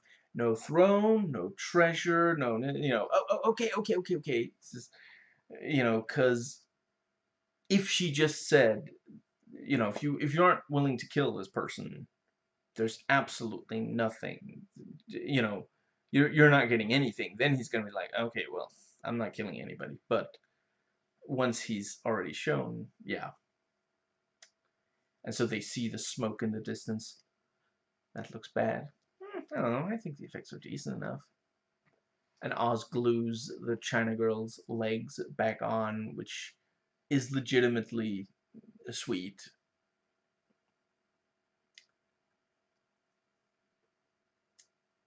And every so often we'll see flying monkeys and such, so that's what, if I understand correctly, Evanora sends out flying monkeys to look for Glinda, and so Glinda is hiding in the dark forest where some of the creatures will protect her. I guess it's supposed, yeah. So the China girl goes from being someone we really sympathize with to being comically annoying when she's like holding on to Oz's leg, crying, and then revealing that she's dangerous. She hums, "Let's go kill a witch." And she's got this little. Actually, that might be a little bit. I forget if it's exactly then, but she's got this adorable little China knife, which is just, yeah, yeah. Yeah, that's coming up anyway. Tons of glowing yellow eyes open behind Oscar and the others and close the moment he turns back to look. On multiple occasions, that was also legitimately like yeah, it was creepy, and it kind of made me chuckle when he turned and they would all close. Those things are genuinely scary, biting at the trio. It's got a knife. I'm made of china. I've got to do something to protect myself. Honestly yourself. China girl, you are the squiggly line. I want to be a heart. Can I be a heart? Priorities. She's got priorities.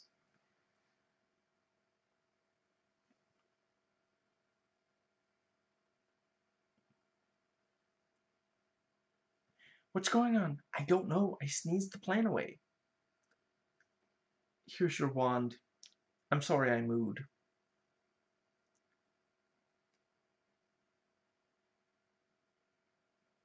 Now, I saw someone say that it doesn't make sense that Theodora's tears scar her face because she must have cried when she was a baby. I don't know if maybe the idea is supposed to be that she's never been in love before. Now that she's, yeah, now she's crying because she feels betrayed by the one she was in love with. Those are the tears that hurt her. But then in 1939, she dies just from having water poured on her. So maybe they just didn't think about that she would definitely have cried before. And wasn't there also some water? Didn't some water get on her when they were at the cave? I feel like that must have been. So why exactly was there a flying monkey? Like when Theodora and Oscar get into the cave, is that? Oh, I guess it's supposed to be that the flying monkey thinks that he's the wizard, and thus is there to kill him, so the prophecy won't be fulfilled. Fair enough. That makes sense. Are you gonna jump off a cliff just because she jumped off a cliff? I have wings. It's a pretty good counterpoint to the whole, if everyone jumped off a cliff, would you? I really appreciate that several seconds passed between Oz jumping off a cliff and us realizing that he's in one of those flying bubble things. And it's also like, I mean, I don't know magic, but I feel like it wouldn't have killed Glinda to say if you jump off this cliff, you know, you will be caught by something that will help you fly, you know, but yeah.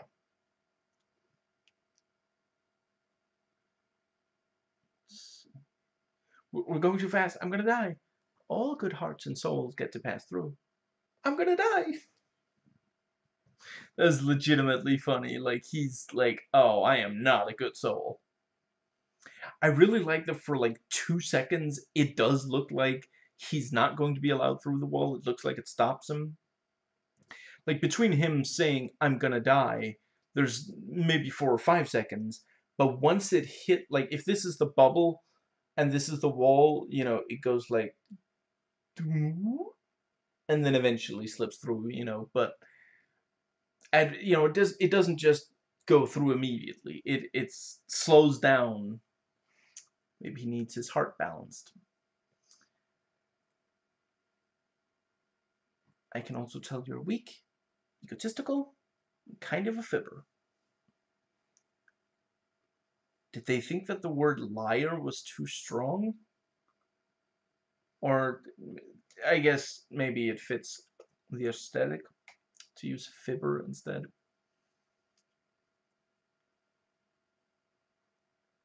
Can you make them believe?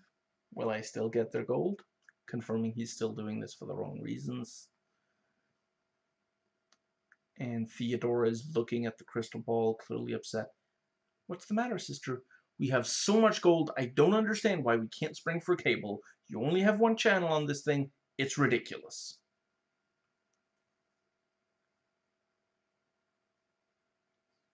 One bite, and we'll share the throne. Unless you'd rather see Oz and Glinda there. The kind of things people tell their relatives to get them to eat some fruit. Theodora becoming the Wicked Witch, especially that shot of her green hand, you know, clawing the table, and then the silhouette, are legitimately decently creepy. Theodora makes one heck of an entrance at the Emerald City. And Theodora takes control of Oscar's body, waving him around in the air. She only killed a man, not what he believed in. So what you're saying is that beneath this mask is an idea, and ideas are bulletproof. I'm just a con man from a con family. Someone needs to tuck me in. My papa used to do it, but he's now been reduced to a pile of dust. It's the kind of wizard I like to be, and he's inspired to fight back. Good character moment. So when he was first introduced to the people, he didn't think much of them, but now he's putting their skills to good use. I like it. It wouldn't be a Sam Raimi movie without a visually impressive montage. Do you know how to build a hot air balloon? Suggesting he's still gonna run. The only person you've got fooled is yourself. Bruce Campbell is only on camera for maybe 30 seconds, in which time he gets hit on the head like 4 times, because this is a Sam Raimi movie. It is really cool when we see the flying monkeys tearing apart what are then revealed to be scarecrows. Now, I've seen some people question why do the monkeys fly into the poppy field, since they know, you know, they know that's where the poppy is, they know what poppy is, what effect it has on people. I think the idea is supposed to be that they're too hot-tempered. That's their weakness, that's why they lose. The monkeys as well as Theodora. You know, it's this sort of morality tale that if you rush in, if you can't control your temper, you're going to ruin things. You know, they lose the entire army of flying monkeys because of that.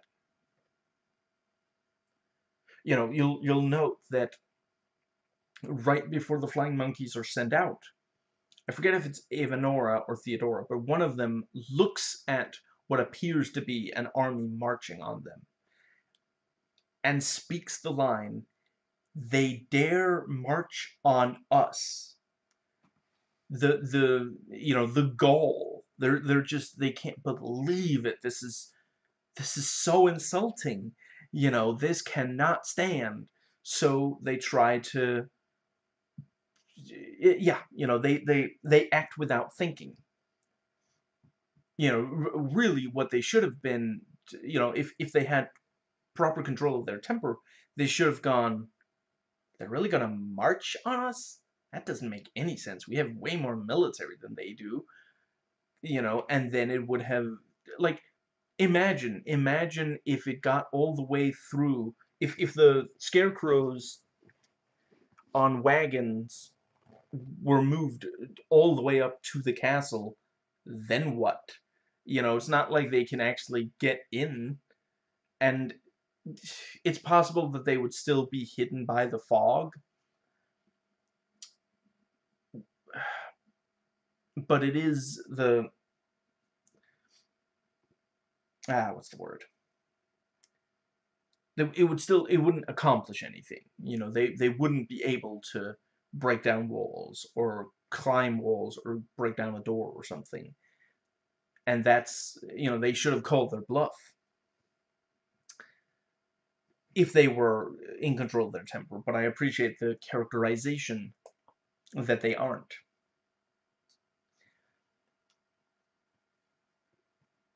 Another thing is that Evanora, she meets this person that she says, this can't be the wizard, even though she's aware that other people think he is. And instead of doing the clever, wise thing of saying, if people think he's the wizard, then he's dangerous to me, I gotta get rid of him. Instead of doing that, she says, I think I can use him. I think he can do something for me. I can trick him. I can manipulate him. And because of that, she actually, like, he doesn't become an actual wizard, but she gives him once he encounters Glinda, and she convinces him to try to fight, Oscar becomes Evanora's greatest enemy, outside of Glinda herself. The events of the movie would not have happened if Evanora had, like, the moment that she saw this guy that she was convinced wasn't the wizard, like, imagine if she used that green? No, wait, no, it's not green, is it? Whatever. The lightning that she has. Imagine that she started using that on him and just kept using it on him until he either passes out or croaks, which is what a frog does when it's struck by lightning. And at that point, she no longer has a problem with him. But no, she sends him out even though she knows even her own sister was fooled. A witch was fooled. So, of course, regular people are going to be fooled.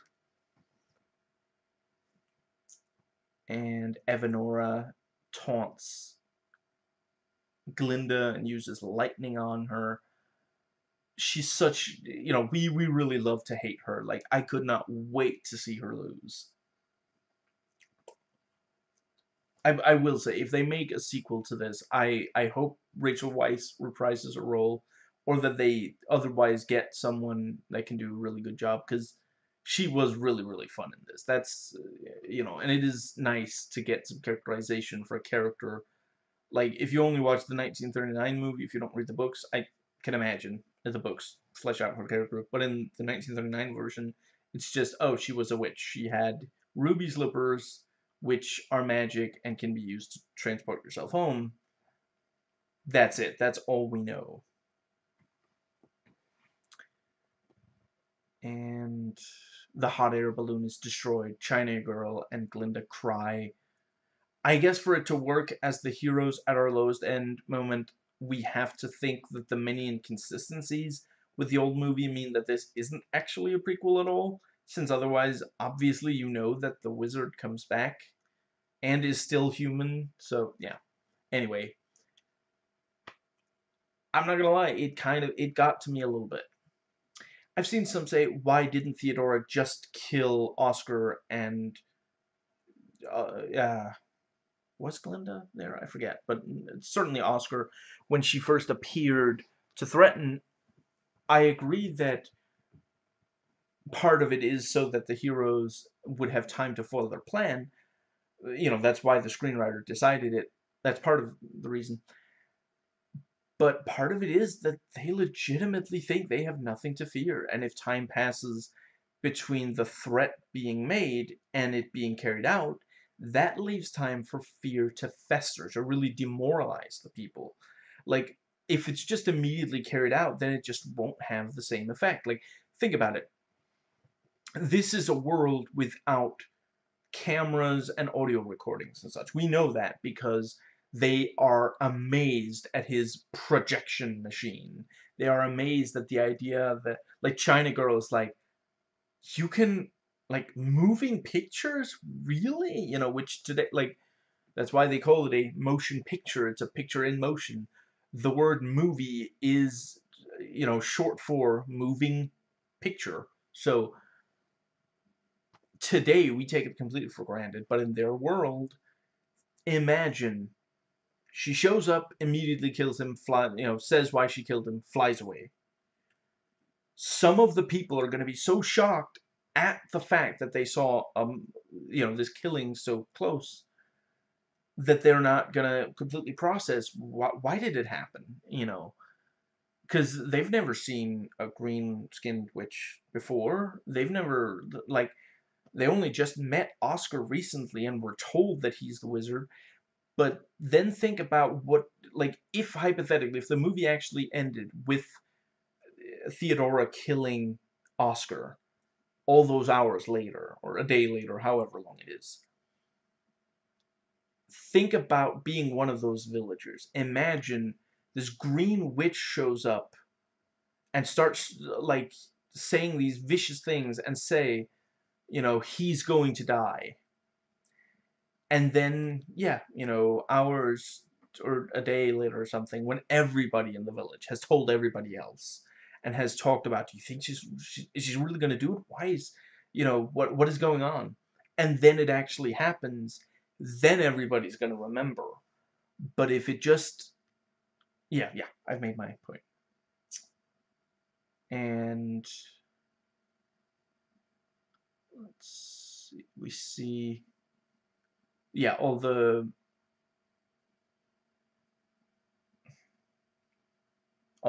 what was that? Oh, right.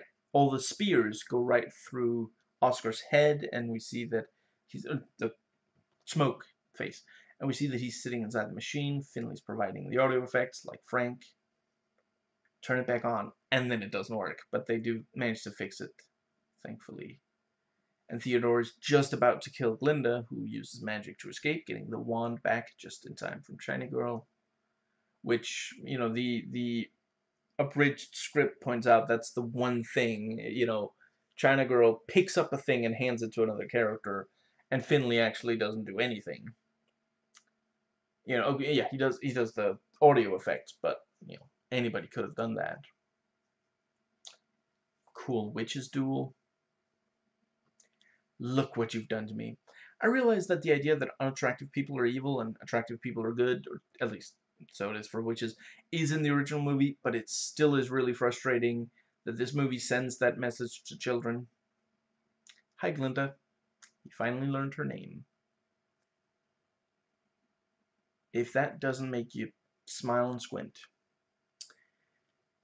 And the gifts that Oz gives go back and forth between being sweet and being meh, and I think it's that the movie doesn't want to commit to being kind of sentimental.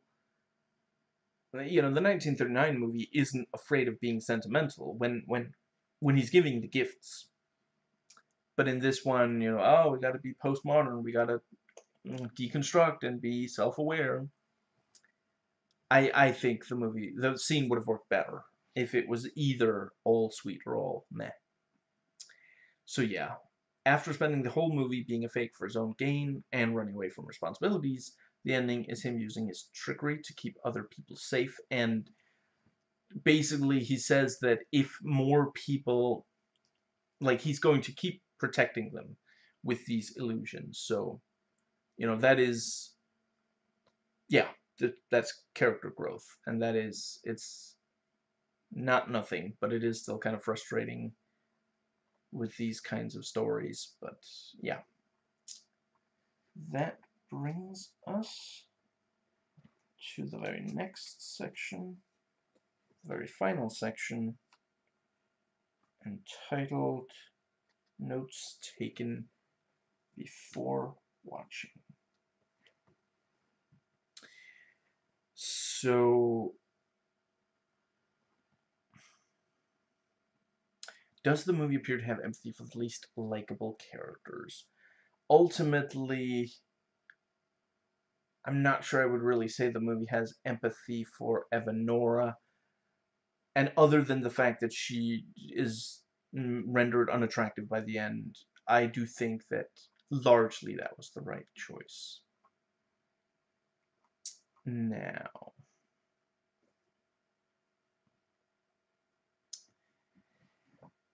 yeah, so there's a bit where Finley says that it's a vicious stereotype that monkeys love bananas, and then afterwards he says, "Of course I love bananas. I'm a monkey. Don't be ridiculous. I just don't like you saying it. Replace bananas with fried chicken. Monkey with black.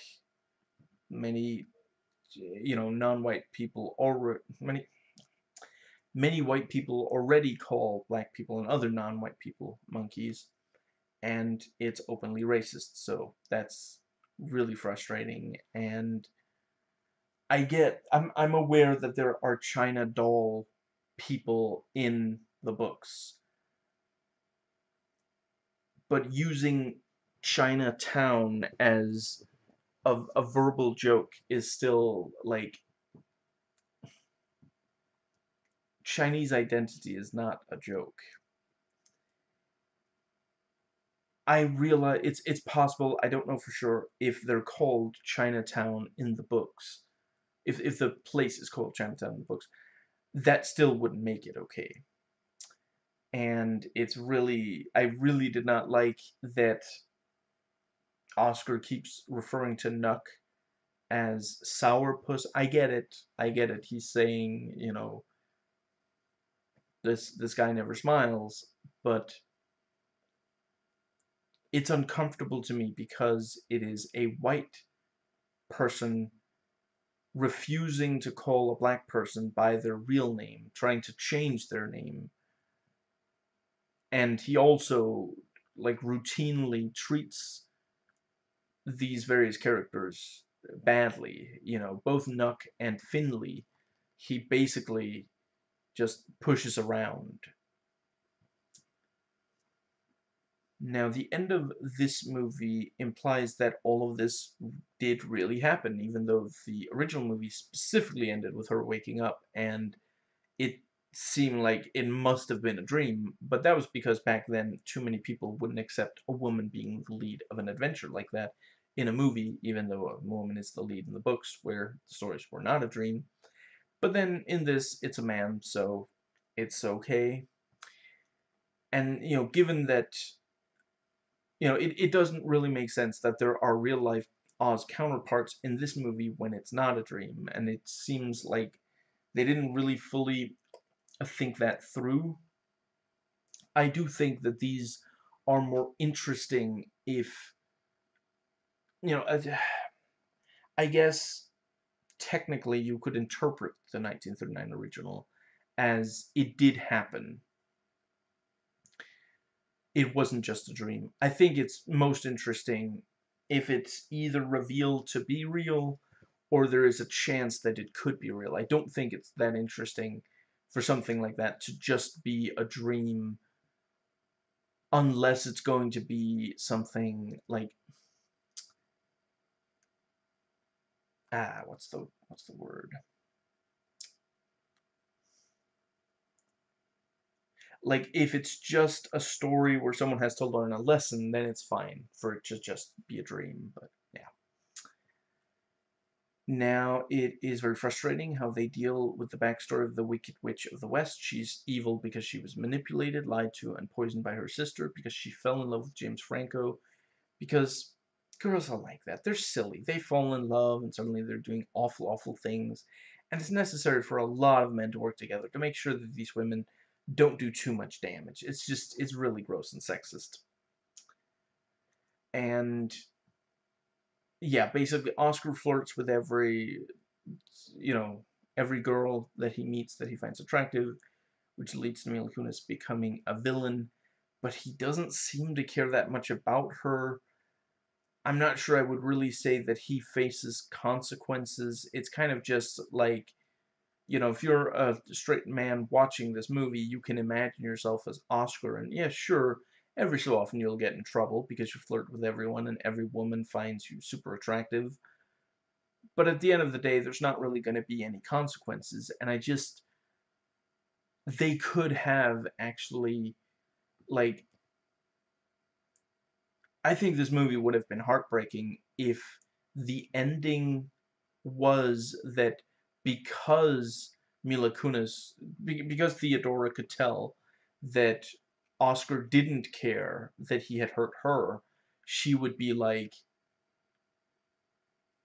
I'll show you what it's like to hurt.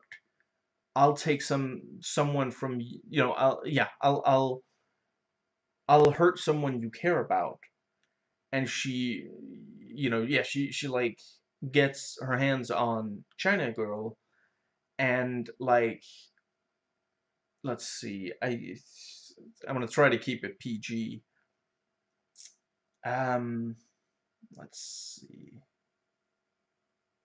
I guess probably, yeah, shouldn't go too harsh on, but yeah, like, let's say that she uses some kind of dark magic that Glinda can't reverse to turn her into just a statue or a real doll, so that she now, like, she can maybe still feel, but she can't move, and she can't do anything, that kind of thing.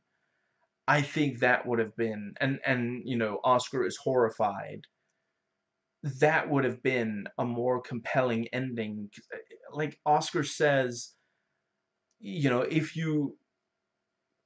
you're free to return, if you change, if you stop being evil, or whatever it is he says. And she screeches never and flies off. And the editing room's abridged script points out, apparently he and Glinda don't do anything about the two witches ruling entire parts of the land of Oz with cruelty.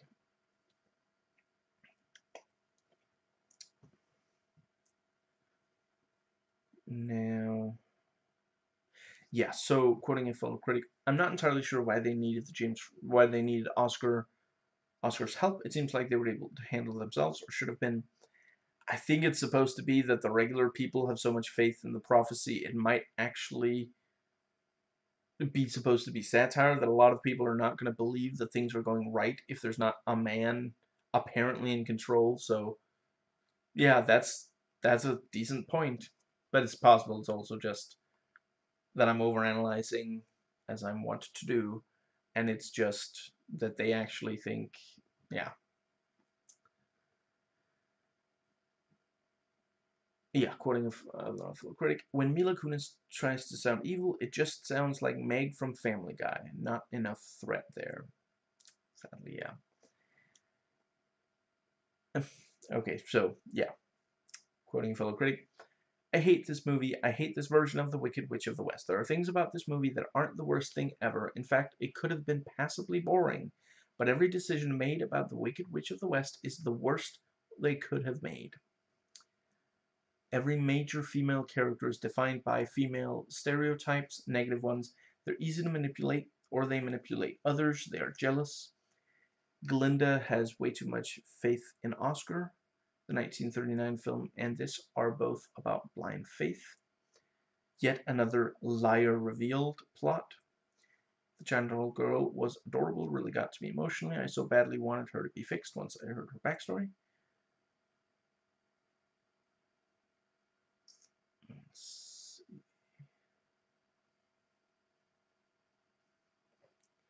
Yeah, okay, so the following is just a quote. Yeah, quote from the editing room's abridged script is excellent. Then some evil flying monkeys show up and chase them right to the edge of a cliff. They lose the monkeys by flying away. James Franco. What? Wait a minute. How come flying allowed us to lose pursuers who can also fly? Michelle Williams. It doesn't make sense, I know, but how else were we going to get away from the bad guys? Now hold on, we're about to pass through the impenetrable anti-bad guy force field. Yeah. And yeah, another part from that. Monkey Zach Braff.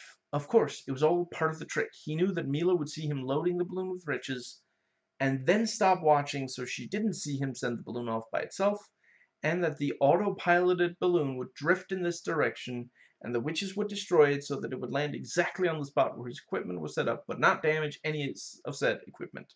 It makes perfect sense. Michelle Williams. Now begone, the both of you, leave this place and go conquer a quarter of the country each and run it with an iron fist, while James and I apparently do nothing to stop you for years to come.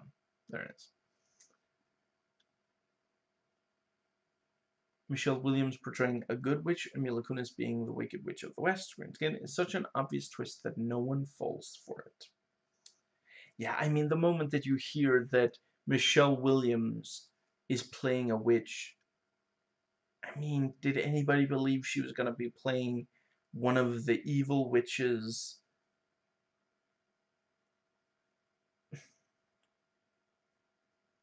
I mean, it's obvious from basically right away that Evanora has to be one of the two wicked witches. And yeah, I'm not sure I would really say. Yeah, I think it's quite obvious that it makes more sense makes more sense based on the way the characters are written. It seemed more like, yeah, it's probably Mila Kunis, not Michelle Williams, who's evil or turns evil. But yeah, so I want to hear what you think. Which is the best Oz movie? Should they make more movies based on the books? Which book do you think is the best book to adapt into a movie? Are you hoping that we will eventually get a direct sequel to this movie? What cast members are you hoping will return?